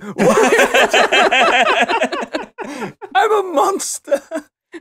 No, you're not a monster. The grub father is a monster. Yeah, yes, he is. Yeah, grub father. And it has the same kind of things. Everything, Candy. Oh, it goes. So good. So it has I think it's this is like Dark Souls, isn't it? With your bonfires, you have the benches you can save on. And losing your souls. Yeah, there's like a fast travel as well that you can kind of jump on. I love the stag. The stag, yeah, and you can take it to different areas. And I just absolutely love this game. Every NPC in that game has got an arc, a story arc. Yeah, they do, It's so even the stag, even the fast travel character has an arc. It's so good. Oh. And I wish I'd time to play it again. It's incredible on Switch as well. Yeah, I played it on the Switch. Same here. Yeah, I would like. The Switch is perfect. I wouldn't mind that OLED one just to play Hollow Knight, and then I'll take it back. It'll look incredible on the OLED one, to be fair. It would. So yeah, there is a character in the game, and she's getting her own prequel. Oh. And like Gadget said, when it's ready, that's fine, because they showed us this clip of it about 2 years ago, maybe it was now. A 15-minute like gameplay thing. Yeah, right? and it looked like everything was ready to go. Yeah. And I guess they just had selected bits of it. But yeah, when it's ready, don't rush games out. I think the last few weeks has proven that if your game is not ready, don't put it out. Yeah. Did you hear that, EA? Yeah. EA, Rockstar. We know you're listening. Yeah. Don't put your games out when they're not fixed. It's also worth pointing out that Team Cherry, there's only 3 of them. Yeah. Yeah. It's 3 people and a few people to contract in for like art and music and stuff like that. And it's a super tiny team. And the fact that they built Hollow Knight as well, which is, I've put about 100 hours into Hollow Knight all told. So I've played, I did the Oodles thing, played through it quickly. Yeah. Then did a whole other run and made, not by Stig badgering me into it. I just knew that I had to do that. I just wanted to get through it. And I spent, I would say probably the last 15 hours worth of that was just me trying, was it Absolute Radiance? Whatever the top version of the last boss is. It's so tough. It's so hard. Like one of the hardest It's not as hard as I've ever Grim, dealt though. with. Not as hard as Grim. I managed to do that as well, so I was quite happy with that. You know, like these games I struggle with like really, really tough games, and managing to do that, and I was just absolutely buzzing. Absolute Radiance was like proper pattern recognition kind of thing, whereas Grim was just 3-tiered boss as well. Grim was just yeah. It depends how engaged you are in it as well, doesn't it? Yeah. You know, if a game's hard and you're not that arsed on it, then you tend to give up. But if you really want to know where the story's going and everything, you find it in yourself to carry on and just push through the hard bits. And the knight itself, the main character, is adorable. Oh, he's a little cutie. So good. Yeah. But with like they added this with DLC and updates, they added new sections into the game as well. Yeah, fan-made ones as well. So even if you'd done the game originally, it's the Void Heart edition, isn't it? I'd be happy with that. They just added all this extra content on, and yeah, it's just. I think it's a stern example. I mean, when I think about Metroidvanias, like I'm a fan. My 2 favourites now is Symphony of the Night and Hollow Knight. You know what I mean? They are the to me the closest like perfect ones. I mean, a lot of people prefer Metroid over the Castlevania, but I prefer the RPG of Castlevania. So, but Hollow Knight, incredible. I've even got a little Hornet and Knight figurine. Hornet's brilliant. Yeah, Hornet's still my favorite boss fight in the game because I think it's Hornet 1 or 2. Hornet 1 because I think it's early enough that you don't really have many skills. It's tough, but not too tough. It's tough. It's not too tough, but it's the first one that feels like a proper duel because she's faster than you, but she's still like about the same size as you.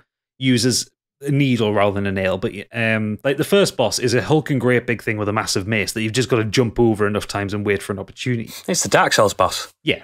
Whereas with Hornet, it is like a proper back and forth battle, and I really like it for that. I mean, if you watch a speedrunner, they can get her down in one cycle in about 13 seconds. But it's the first time you get that, and like when you first get that pattern recognition and you just learn how to do that fight, it's just like, oh, it's so good. It's such a good feeling when you beat her. Unfortunately, with Hollow Knight, there is a dark side to the fandom because I was looking into it today, and there's the top 10 characters you want to shag out of Hollow Knight. I'm like, what? The bugs? the 2D characters. That's weird. And it's really so weird. They ain't got mouths. Rule 34 of the internet: if it exists, there is porn of it.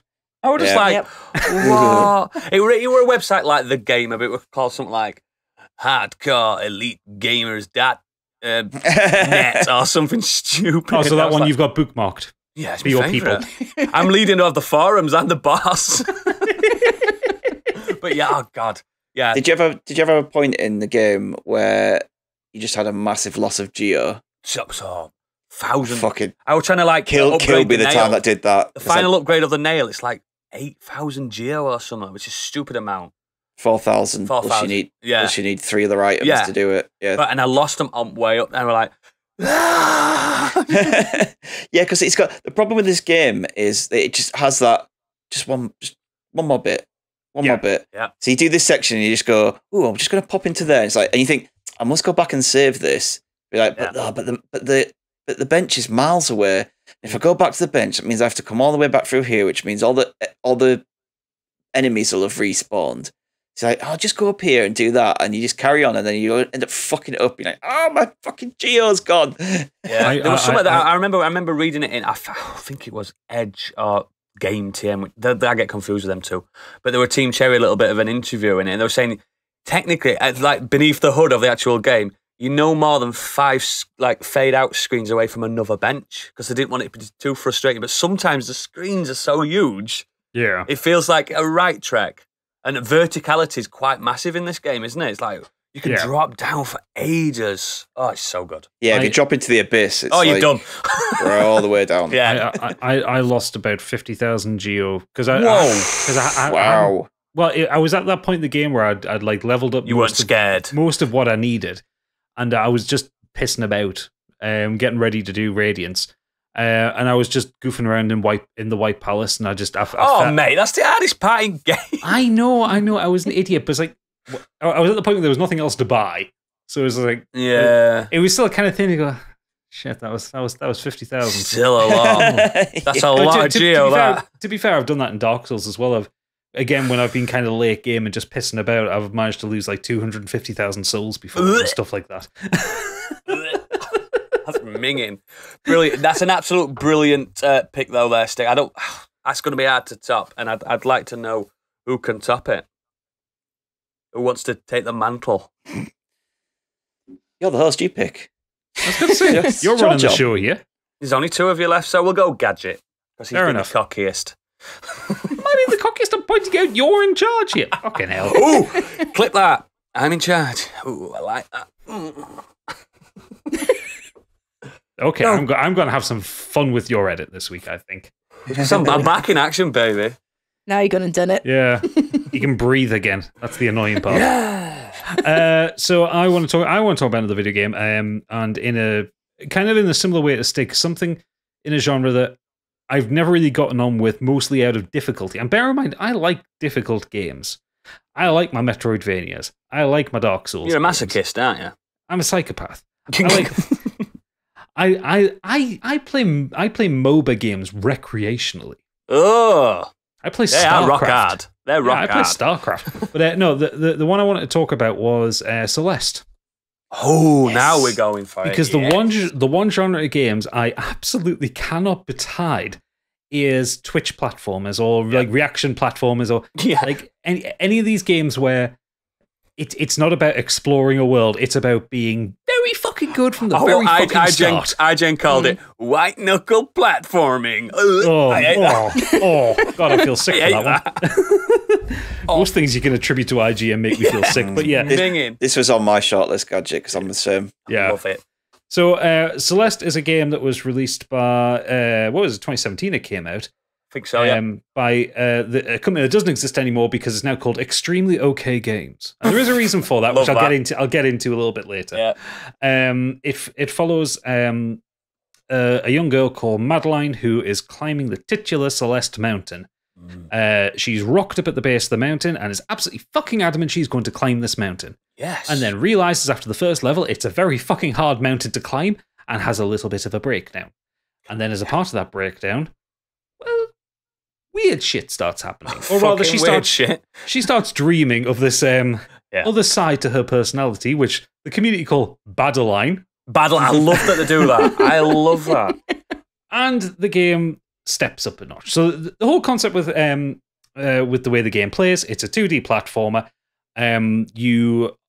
It's very movement tech based. If you want to see a game that speedrunners adore, this is the game for it. It's a game where movement is absolutely precise. There are so many things that will kill you. Quick reloads. Very quick reloads. Straight back in the action. It takes a lot of inspiration from games like Super Meat Boy. Yeah. Which I also hated and nearly smashed an Xbox controller when that first came out. Oh, it's a shame that the sequel wasn't that good. It wasn't really a sequel, was it? It was a fucking endless weird. runner. Yeah, weird. No, Meat Boy Forever, Super Meat Boy Forever, or whatever it's called, that newer one. Oh, yeah, that's it's just not as good. Procedurally generated. There's no actual made levels for it. Good. No, because it's not the same people, is it? It's not. It's not the duo. It's just Ed McMullen. Ed McMullen. Anyway, yeah. So you basically have to guide Madeline through like some really wonderfully detailed and wonderfully designed platforming levels, and as Oodle says, all quick reload. So you die, it's like a 2-second reload to get you back to the beginning of the screen, which is, I think, what made me stick with it. I wonder if it's quicker on PS5. No, it's the same. It's literally the death animation. It's planned like that, isn't it? Yeah. It's the death animation, because it's to give you enough time to reason with what you did wrong. Scream at everyone in the room. Yeah. Madeline has a few moves, so she can double jump effectively. She can climb up walls to a point. There is like a hidden stamina meter, and she will drop if you cling on to something for too long. Sometimes in rooms you will have areas where there are these kind of golden diamonds, where if you hit on them, it instantly recharges her double jump, so you can chain jumps together. Yeah. Just to deal with things like infinite drops, spikes everywhere, because whoever designed this fucking mountain was a psychopath. Void teleporters. You get to the level which almost made me quit this one, which was the hotel level. Oh, God. With the books. With the books, where there's all this just fucking weird gloop that she can't touch. Yeah. Because it hurts her for... And the weird bellboy, a busboy. Oh. Yeah.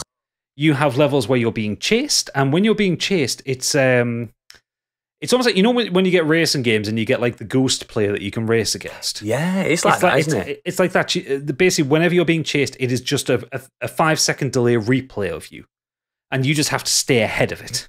Yeah. And that is more stressful than it sounds.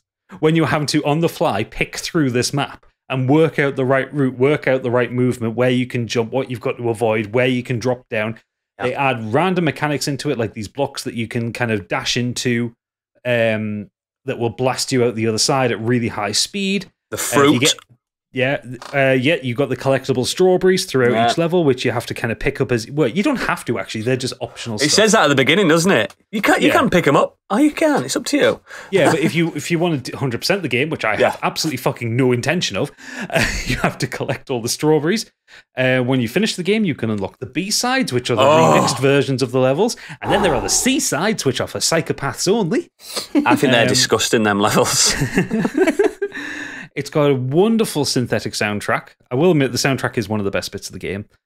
The story, as it goes on, like, you wouldn't think a game like this would have much of a story, because you don't tend to expect a lot of indie pixel platformers to have these in-depth stories, but made me cry a few times. It's proper, like, trying to get positive mental health, isn't it? Trying to break through those barriers. She literally is figuratively and literally climbing a mountain. It's fucking... Whoa. Yeah, there's a kind of a heavy kind of depression emphasis on this one, but then it was also... So when the game was released, it was originally released under a company called Matt Makes Games. And then about 2 years after it came out, when the final DLC came out, the lead designer for it, Maddie Thornton, revealed she is trans. Yeah. And that Madeline in the game is the representation of her transness. So what everyone had kind of assumed at the time, based on the outward storytelling, I think it was depression. Is that it was anxiety and depression she was dealing with. No, it's actually a coming out story for a trans person. Yeah, climbing the biggest moment of her life, getting past it. I remember reading that, and I think that makes the game all the more poignant, because I read it at the I played through it at a time that I was going through a very rough time in my life with my depression and my anxiety. And that's kind of, I just read it at that surface level, and it worked for me, and it upset me, but it touched me. And a lot of the things that Madeline was saying in the game was things that I was saying in my own head and stuff like that. And then Maddie Thorson comes out and says this, and she's like, "Oh shit, that's more impactful than I could have even imagined." And it's so good. And there is so much. There is a whole kind of community of people making levels for it. There are some psychotically difficult levels that you can get out there. There are kind of fan-made expansion packs. There is an endless speedrunning community for it. It is just a beautiful. Is that crazy Luigi searching for Mario at top of the mountain mod? Yes, which is cute. But like I say, it's a game that in a genre that I would never normally play. Like I hated Super Meat Boy. I hated VVVVVV. Oh, I loved VVVVV. No, I loved it. I 100%ed that on my phone. On my phone. On your phone? Yeah. What's wrong with you, boy? Stupid too much name free time. anyway, so. I loved it. You're actually supposed to pronounce it like v, aren't you? But you can't say that. It's v, like a spaceship engine. Yeah. V, but everyone just goes VVVVV. This is the one that kind of clicked with me, and I think it's because of what Candy said before. It's like the story clicked with me. And like the first level is hard, but it's not. It fucking is. It's not impossible, and it teaches you that you got to die a lot and you got to respawn a lot. Can you remember your first playthrough's deaths? Yeah, I can remember mine. It's about 1,000. Mine was more. a lot. 1,000? That's good. That is it. Mine's a lot, man. Yeah. That's really good. Mine was over 5,000, I think. I was happy to be under 2,000. Oh, mine was stupidly high. high. Mine was like 1,800, somewhere around there. Mine was, I think, over 5,013, something like that. Just over 5,000. I was always dying. I remember Matt Murray posted his. It was like around 20,000. And I was like, and I was just like, "Fuck, this is going to kill me." This game, and then I got it under 2,000. I remember you doing it really, really well. I'm pretty happy with that. Not as good as Gadget Elite Gamer over No. I mean, wow. I'll have to go back and look at. I mean, it was definitely under 2,000, definitely over 1,000, but somewhere in that that range. Good. Hey, it's Gadget from the future here. I went and checked, and it's like 2,784. So I was really wrong. Oh well. I didn't do any of the extra stuff. I literally mainline doodles it all the way to the end. Yeah. Like I would love to have the skill to play like some of like there's the stuff where you go into the mountain and there's like the hell levels and there's it's like, the same as when I was playing C-sides. Super Meat Boy. I did not do the alternate worlds. It's too hard. It's too hard. It by the time like I remember when I finished, I think most of my deaths were in the hotel level and then the last two levels. Oh. I remember when I got the end, when I finished it, and I took my hands off the pad and just put them down the table. The pad was like dripping with sweat. It was my hands were in like a claw. I was just so tense at the end of it. Me. Yeah, I didn't realise that you weren't into that genre because we had a good 5 years of that. We had Shovel Knight and stuff like that. We had a really good platforming run. Well, they say I don't mind platformers. I like. Oh yeah, platformers. Shovel Knight is a bit slower, isn't it? Yeah, it's more these kind of precision platformers. I like Shovel Knight to me feels a bit more like a Metroidvania. Yeah. And also kind of I like these ones where there's kind of direct combat in them or where there is like a degree of exploration. Like with Celeste, you're not exploring, you are working out screen-to-screen puzzles and having to work Meat with Boy's the best parallel to it, mechanics. isn't it? Meat Boy's clear up inspiration. Yeah, and or Super Magbot, which is that one you played a few months I ago. love Super Magbot. But again, it's like based on reactions and kind of mastering the mechanics of it. I love that genre.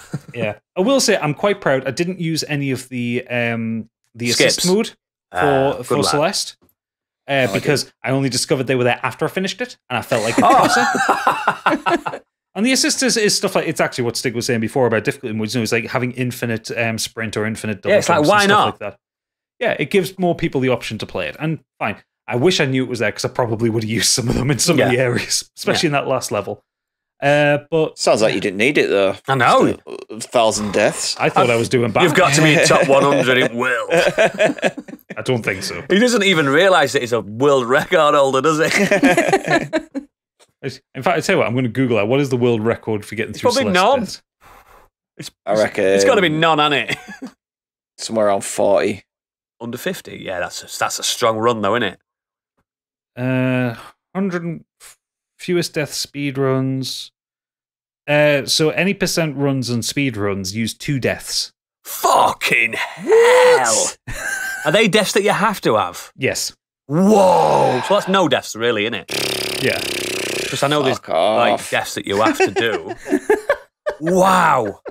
Yeah, because speed runs really to get. They don't want to die, do they? They don't want to die. if you die when you're trying to do a speed run, 2 you fucked seconds. it. Yeah. I'm going to start watching some Celeste runs. That's a really good evening. Actually, to be fair, Celeste speedruns are incredible. I love watching good them. evening. I bet they don't talk much, do they? The people that are doing it. No, it's like pure concentration. Oh, I might watch a few of them. That's a nice little evening sorted. Hey, anyway, let me get back to hosting. That's a really good pick, pal. Celeste, I just think, if you've not played it, is it on everything? I think it is, isn't it? It's literally on everything that comes with a controller. I don't think you could play this on your phone.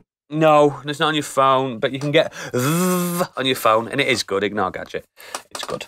Not. Of bollocks.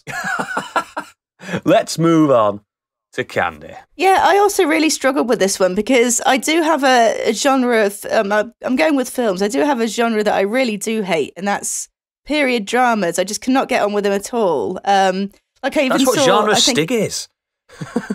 Period drama.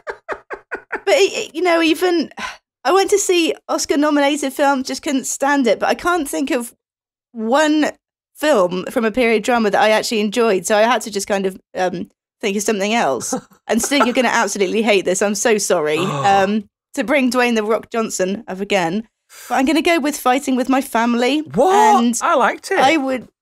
Yeah, no, I did like it. That's what I mean. Well, yeah, that's the whole point. I'm getting confused. I liked it. It's not that easy, is it? I just didn't think it was as good as other people said. But it's not the best wrestling film in the world.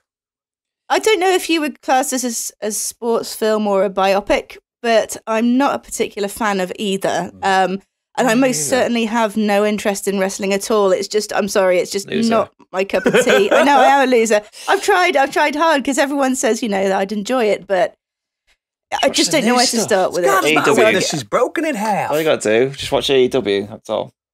Okay, I'll try for you. No, don't ignore him. Go on YouTube and giant ace stacks and all those classic English ones. Fucking granddad. I hate people when they come with that. I'm joking. I used to watch giant eight stacks. I was like, yeah, they were shit. Yeah. They were just two big guys running into each other with the bellies. Fucking wank. Go on, sorry, Candy. I was going to say that actually sounds kind of cool. I might enjoy it. It's a bit sexy. So yeah, for those who don't know, Fighting With My Family, it's a story of real-life British wrestler Paige and her journey into the world of professional WWE wrestling. And it stars Florence Pugh, the alluring Florence Pugh as Paige, Nick Frost, my boy, as a father. He does sound Lena like you Headey. a lot. He does. You're right, me barber. Yeah, we're from the same neck of the woods. Dwayne "The Rock" Johnson and Vince Vaughn. Now, I understand from what Stig has told me that it's just the reason you don't like it is because it's not sort of accurate to a real story, is it? And there's that, and just like some of it is, and then some of it they just piled in there. The whole stuff with The Rock, like he didn't need to be in the film. They just put him in there because his name sells. Everything around him in that film is made up bullshit. See, from what I understand, because I did look into Paige and her career since watching the thing, and from what I understand, she does seem a bit chaotic in her own life as well, so she doesn't really come across the same way she does on screen. But I just find it such a comforting, feel-good film. It's one of the films I put on when I need cheering up, when I don't want to watch an Adam Sandler film. That is. It's just nice, easy comfort. That's a genre I hate, and I don't like any of them. Adam Sandler is a genre unto himself. No, there's odd one or two I like, yeah. I was going to say, you must like Happy Gilmore. No. Who doesn't like Happy Gilmore? Me. Loser, yeah. It's all in the hips. But yeah, I think one of the reasons I like it is because in sort of true film form, it makes you feel like no matter where you came from, you can achieve anything. And when you look like Paige. Yeah. And it's just nice to go on that kind of flight of fancy sometimes, isn't it? Like maybe just my natural ability at something, maybe something will show itself and you can get anywhere, and it kind of conveniently skips the years and years of hard work that's actually involved. Decades upon decades. She's literally like wrestling from like the age of like 12. Yeah. It's a fucking tough fucking sport, man. Yeah. I just find it really nice, light-hearted entertainment. And it kind of came out of nowhere for me as well. I think I went to see it on a whim, not really expecting. It might have even just been one of the films that it was on, so I went to see it. You snuck in, didn't you? Just tell everyone. You snuck in after a different film. Don't tell Cineworld. And And obviously, I like my boy Nick Frost in just in anything he's in, and he plays your standard down to earth dad, despite having a fairly serious criminal history. Big mohawk, loads of tattoos, wrestler. Yeah. Future husband. Future husband. There's a joke in there about that, and he's just like, well, it's like, do you crimes? Like, mostly, like, you know, something about, he kind of just brushes off these GBH. crimes he's done. Violent crimes. Yeah, mostly just violent crimes, you know. a bit of that. And Florence Pugh as well. She's just lush and everything, and I want to be pals with her. But I think it probably does help that I know little to nothing about wrestling and a real story. That's why it's probably more me. enjoyable for you, yeah, because Stig's going, Exactly. no, it was Edge you were talking to, not The Rock, that kind of thing. It didn't need to have been based around a true story kind of thing. You know, if it was just a nice kind of feel-good film, it probably would have been easier to wrestling fans to enjoy it. But yeah, for what would be considered a sports film or a biopic, which is just not my cup of tea, I just really, really enjoyed it. I loved it. In fact, actually, I watched it again this afternoon. Watch The Wrestler, Mickey Rourke. That's a good sports film. I don't want to. I don't like depressing. sports films. It's a good That's not a feel-good film, though. Yeah, that's very true. It's a very good film, but still. It's not a good feel-good film. Yeah. Watch It's a dark- Rocky. dark Everyone side loves of Rocky, wrestling. surely. Kurt doesn't. Yeah. We don't talk about that. Yes, it's wrong. He's wrong. That's a really good pick. I think I have watched it about 3 times, and it's quite new. And you don't really do that with newer films, do you? Have you watched the documentary? No. Didn't know there was one. That's basically what the film's Oh, based right. off. A lot of those scenes with Nick Frost and Heedy, they're Like the interview in their house and stuff. they're literally taken from the documentary. There's a documentary about Paige and her family. And they're pretty rough in real life, pretty down to earth. Well, rough. Yeah. Oh yeah. They're proper carny wrestlers. Oh wow. Anyway, But I think they show that. some of the real documentary. I think at the end I think it's they've got some video clip of them all watching her first match. I think, which is the same as the scene in the film. I think. Was Paige So, considered like a good wrestler? Because she's too new for me. Oh no, she's a great wrestler. She's retired now because of injuries. And she's married to that. What's his name? Not married, but she's with that rock star guy. Him who wears leather jackets. No idea. She went for a bit of a bad time of it with people and relationships and things. Yeah. Oh, it's nice to know that she's actually a good wrestler, though, because a lot of them. Oh no, yeah, she was. A lot of them. Well, she would have to be, wouldn't she? You don't just get to the WWE without having a. Sometimes it's what they look like, not how they wrestle. Yeah. In that case, I take it back. Yeah. In the WWE, wrestling ability isn't the be all and end all. It's entertainment Not at all. factor first. Yeah, no, it's not even that, you know. Fucking shite. But I mean, even to not get injured, you would think that would take some skill. Yeah, but that's the problem. She's because of starting so young and obviously kind of being in that like a small wrestling promotion where Those British ones where they go to working men's clubs. Yeah, exactly. The health and safety isn't exactly. It's not even a proper ring, is it? It's rock hard. Yeah, she suffered some bad injuries and she came back from a really serious neck injury. Oh. And I think within like the first month, she got kicked in the back and basically kind of whiplashed her neck, and she's done. Fucked. Wow. So I'm just looking. She's not very old either. She's only 29 now. I know she's like an influencer / model now, isn't she? She's literally the like prime age for where she should be top of the women's division at the moment. But that's what I was going to say. What kind of age do wrestlers retire, or do they retire as soon as they're injured?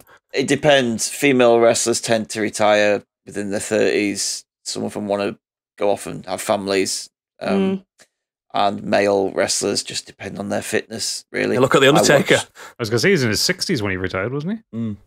58 or something. Not far off. He was fucking... He weren't really wrestling by the end, was he? He was just turning up. The last 10 years, he's been terrible because of his injuries. He's just been plagued with injuries. Slow. But you get guys like Billy Gunn was literally fighting on TV this week. He looks incredible. He's 58 years old, and he's massive and pure massive incredible granddad. shape. Yeah, and Sting was still going. Yeah. Like he came back for a short stint a few years ago, got injured, and was like, "Nah, I'm done."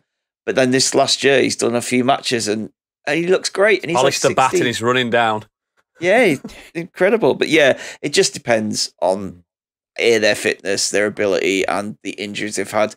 Some wrestlers go throughout the whole career without having an injury. Chris Jericho is now about 50 years old. Wow. And he only had his first ever injury. Like, He looks good still. It's Jericho, yeah. some of them just look after themselves. Yeah. Oh, look at The Rock. He's not a young man, is he? And he's never looked better. God, he's incredible. He literally He never can't looked better. wrestle anymore. Last time he went back and wrestled, he said he did a spine buster or something and just tore a lot of muscles in his chest. Yeah. It's different than bodybuilding, isn't it? I was going to being up- say, yeah. He's not. He doesn't work out for wrestling purposes. No, now. He not works out for how anymore, it no. looks. Yeah. Yeah. Because like, if you look back at The Rock when he was wrestling, looks still now like he big. does now. Well, he's still big, but it doesn't look out like he looks now. No. Like I say, he looks like he's eaten his past self. He's eating. He's just naturally a big guy, though, isn't he? Like, Yeah. no matter what exercise he did, he would never be like a lanky dude.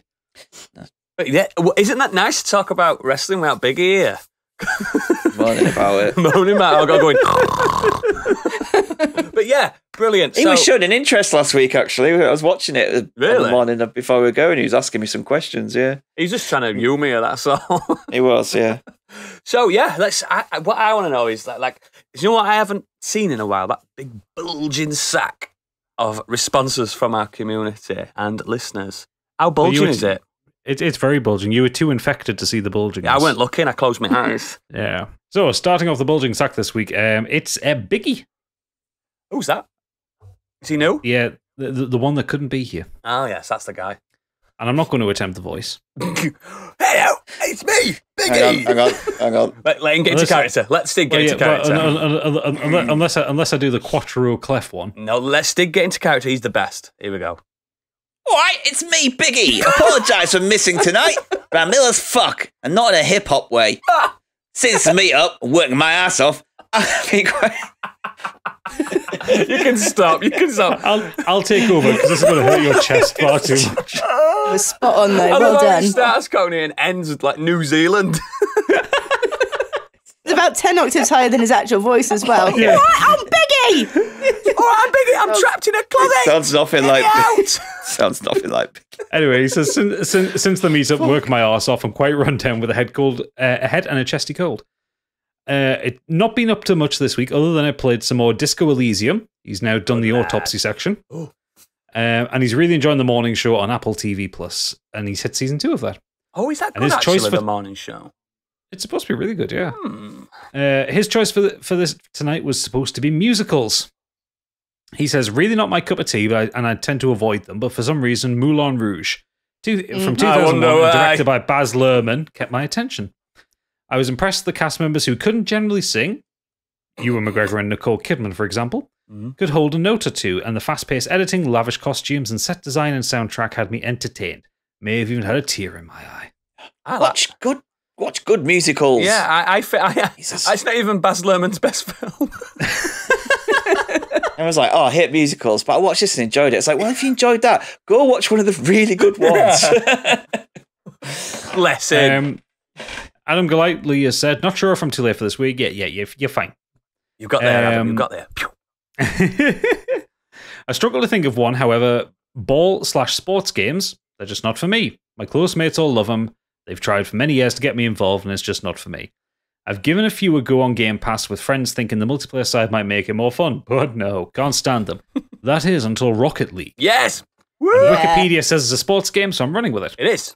Don't think I'll ever get bored of playing this game with my pals. However, I've just looked at my stats to see how long I've played the game, and I now feel slightly sick. 28 days, 14 hours, and 34 minutes. Jesus Christ. When we He checked spent ours a and whole ours wasn't February far. on that game. Wow. We checked ours, didn't we, that time when we were playing it? Maybe not 28 days, but Jeez. it was quite high. But when we play, we just chat, don't we? We don't play it. Yeah. Super Natty Cat sent a very long Twitter thread to us. Email, darling. Email us. Oh, come on. Get the contact form. Just remember, Super Natty Cat. Emails were invented before Twitter. It's not like it's a new thing. Do you know what Anyway, she said, I hate musicals, but I absolutely loved The Book of Mormon. Great musical. Written by the heroes Matt and Trey, the geniuses behind South Park, it's a Broadway show about two Mormons, Kevin and Arnold, fresh out of the academy and ready to spread the word of Jesus Christ. Unfortunately, Kevin finds out instead of spreading the word around his dream destination of Orlando, Florida, aka Disneyland, he gets sent to Uganda with the worst elder of all, Arnold. The pair are immediately thrust into real horrible issues such as AIDS, genital mutilation, homophobia, famine, and a warlord dictatorship. Yep. What the fuck? It's so good, though. Now, how do you make this into a musical, you ask? With satirical, very close to the mark humour, a bouncy jingle, and some dark comedic yet clever lyrics.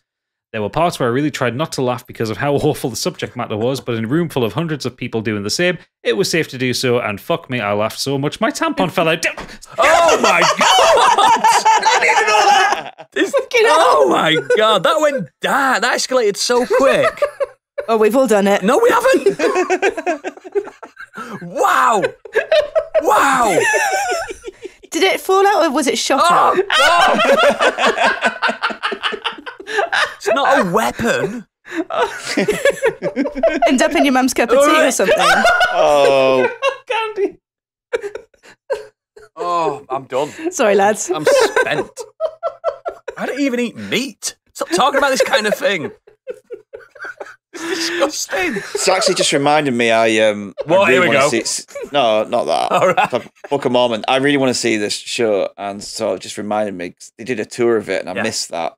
And it's back in London at the Prince Wales Really Theatre in good, London. mate. It's all the Noticed best. it's on my birthday weekend next year, so I might. All the best songs from like Team America and South Park movie. I think they're better than that in Book of Mormon. They're really good. So Anyway, she goes on to finish off saying, that the wasn't show was it. No, I just lost it. The show was so good. In the program, the church even say they're cool with the humor and offer a few words about Jesus himself. It's touring again now, so if you can, go. I promise you will never look at Star Wars, STDs, or frogs in the same way again. The music is brilliant, and I freaking hate musicals so bad. There's nothing wrong with musicals. I don't like this. I don't like this anti-musicals. What me and Stig are going to do? We're going to do a Patreon exclusive musical podcast where we rank all the musicals. I'm not well into them. I just enjoy them. I like them. And do you know what? If you want a really good, feel-good film, Singing in the Rain is incredible. Banger, mate. Kind of buries the lead, though, doesn't it? And everyone knows the songs from that. Yeah. You'll have heard them on adverts and shit before. Smashes Clay said, so mine is super recent. Never got along with turn-based combat. It just felt slow and clunky, and it didn't appeal. I grew up playing Warhammer, so I didn't see the point in a video game that aped turn-based tabletop role-playing game systems. That changed when I tried Divinity Original Sin 2 this year. It might just be D&D with the serial numbers filed off, but it does a great job of making turn-based combat feel sharp and snappy. Players make real progression that feels meaningful and not just 2% more likely to deal critical hits when stood on their left leg. The characters and stories are intriguing. I sank 70 hours into it without any effort, and I'm really tempted to go back and play again with different party members. Hard agree. I fucking love that game. First game I downloaded on my iPad. It's so good. I love that game. I love it. Yeah, I need to play it again. Ray has said, I generally do not pay attention to rom-com films, which makes About Time such a pleasant surprise. I enjoy that. It started as a story about a boy winning his girl, but ends as a story about a man finding his happiness. Tim's time-traveling power was not the reason Mary fell in love with him, cannot prevent his sister getting hurt by bad boyfriends and a car accident, and certainly did not buy him more time to spend with his father. This sounds fucking depressing. You've never seen However, it did give him a second chance to relive every single day so that he can appreciate how sweet the world can be without the worries and tension of his first try. Until, eventually, he became so good at discovering happiness in life and no longer had to have the time travel ever again.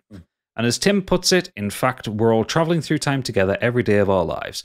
All we can do is our best to relish this remarkable ride. I, for one, certainly relish the remarkable ride with a sappy romantic comedy. It's good. I liked it. Yeah, I did. It was really good, really funny. Very good. John Cheatham has said, hello folks, war films. Never been big on these, specifically those set in the World Wars. I'll watch Mountain Blade battle movies all day, however. But in recent years, I've loved two World War films. Firstly, The 800, which is a film from China and last year's biggest grossing movie worldwide. Really? It is the story of Chinese soldiers who defended a warehouse on the perimeter of the French concession in Shanghai as the Japanese took the city in 1937.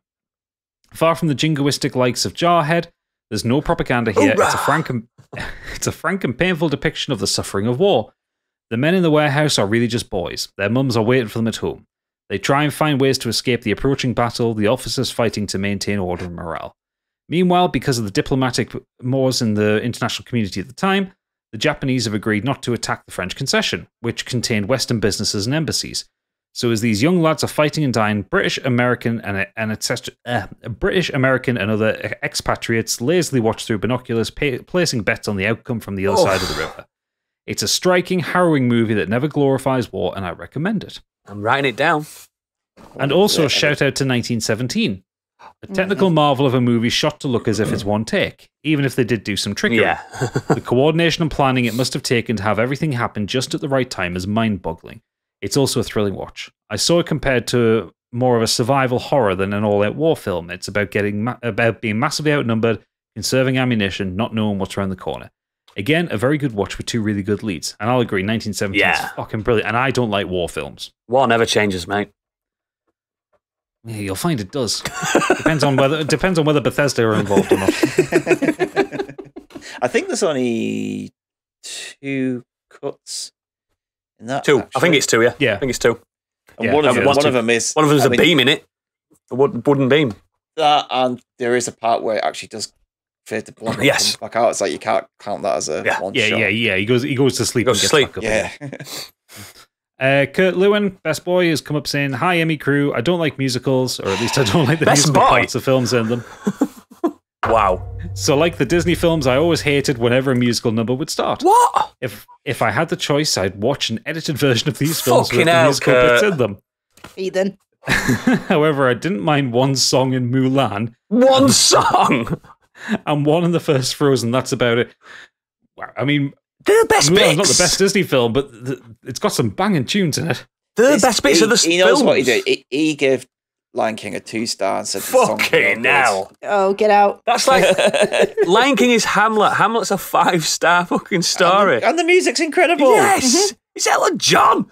Tim Rice. He says, but there is one exception to all of this, and that is La La Land. To be Oh, honest, I yeah. can't Very even good. explain why, as it's perhaps even more of a musical than some Disney films. But for some reason, I love it. Maybe it's because it's got more talking in than other musicals, so it's less of a musical. And there isn't to be actually fair, that many songs in it compared to other films when you look at the soundtrack. He doesn't like fair, music, does He he? likes this musical because it's less of a musical. There is a probably 40 to 45 minute part of this film where no one sings. Mm. Starts off with loads of songs. Then there's a massive section in the middle where no one talks and ends with some songs. Before I even saw it, that was on nearly every review I watched of the film. It's like, there's a bit with no music. It's a musical without music. Some bits. That's why he likes it. Appealing to all audiences. It's such a modern classic, that Good one, film. isn't it? It felt Good like film. it could have been filmed with the exception of the modern elements, but it felt like it's something that could have been filmed in the 40s or 50s Yeah. and it wouldn't have been out of place. He does go to redeem himself slightly, Stig, where he says, or maybe it's because I really love the story and the characters, but yeah, I love it, and I hope I can find some other musicals I'd enjoy just as Tick, much. tick, boom. So he's open to it. And then he finishes off saying, not media related, but I also like the theatre musical Blood Brothers. I hope they make a film of that one day. I have seen that. I went with high school to see Blood Brothers. Really good. Really But yes, that is the mailbag for this week. Oh, we've unleashed. We are unloaded. And it feels good. Right, we've got some I mean, socials. it doesn't feel good. We need to have words about Super Natty Cat. I think we need to ban her. Yeah. You are I haven't not... emotionally recovered Super from that Nightcat one. is not allowed to send feedback until next episode. That's her ban. Okay. Glad we've See got what that I one did down. there? See what I did there? Yeah. I'm if anything, I'm a kind host. Right, so... Merciful God. Merciful God. Ooh, calling me a God. Right, the goddess is going to do the socials. There you go. As always, you can visit our website, modernescapism.co.uk. On there, you can find a link to all of our socials, contact details, and our merch store. If you've got any comments or feedbacks like Nat, or if you'd like to contribute Oh, not like to our heaving More set, like that. maybe your tampon stories, but you know. You can fill out a form on our website, tweet us or email us on modernescapismpod@gmail.com. We also have a Discord server if you'd like to join our community of listeners for a chat about the podcast and many other aspects of pop culture. Pop culture. And escapism. Pop culture's in there as well. There's a bit of everything. Everyone's welcome. yeah, our community are just amazing. Our listeners are amazing, and nice focus on mental health as well. So if you need a bit of support, yeah, come and join us. If you enjoyed Twitch and want to keep us company, you can find us on twitch.tv/modernescapism. We have semi-regular streams at the moment. Best way to find out is just keep an eye on Twitter, or even better, just give us a follow on Twitch and you'll be notified whenever we go online. We've spoken about our Patreon. If you're feeling generous and want to give us a bit of extra support so we can continue to bring you new content, please consider subscribing on patreon.com/modernescapism. Any contributions are greatly received. And if you want to support us in a non-financial way, leaving us a 5-star review wherever you can makes a huge difference. And we really love to read your feedback as well. Next week, our subject is your favourite tech in the last 10 years. I'm so excited for this one. I'm going to say you boys are going to have a field day. Tech. Oh, look at Gadget. He's just like, he's looking around his room going, tech. There is a lot of tech in here. And this. So, yeah. What's that old Greg? He's just like, I got this one. Yeah. Like this. I got that one. This is as close as you can get to Bailey's without getting your eye wet. Ever drunk Bailey's from a shoe? Yeah, it's tech. Big tech episode. So, I know some of us community are like really old. Like Biggie's probably going to talk about Betamax and stuff like that, or maybe his vinyl player. No, that's why we keep it to the last 10 years. The wireless. So yeah, let's. It's good because it's going to be a really nice, positive. The last decade has just been great for tech, so I'm buzzing for that episode. Oh, it's going to be good. But yes, that is the show.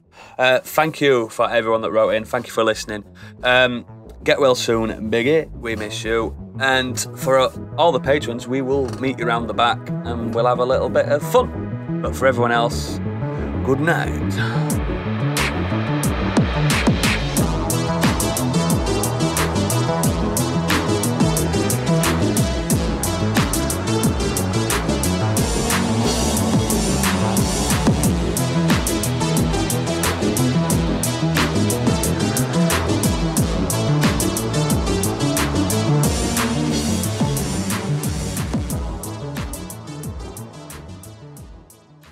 I used to finger them day one.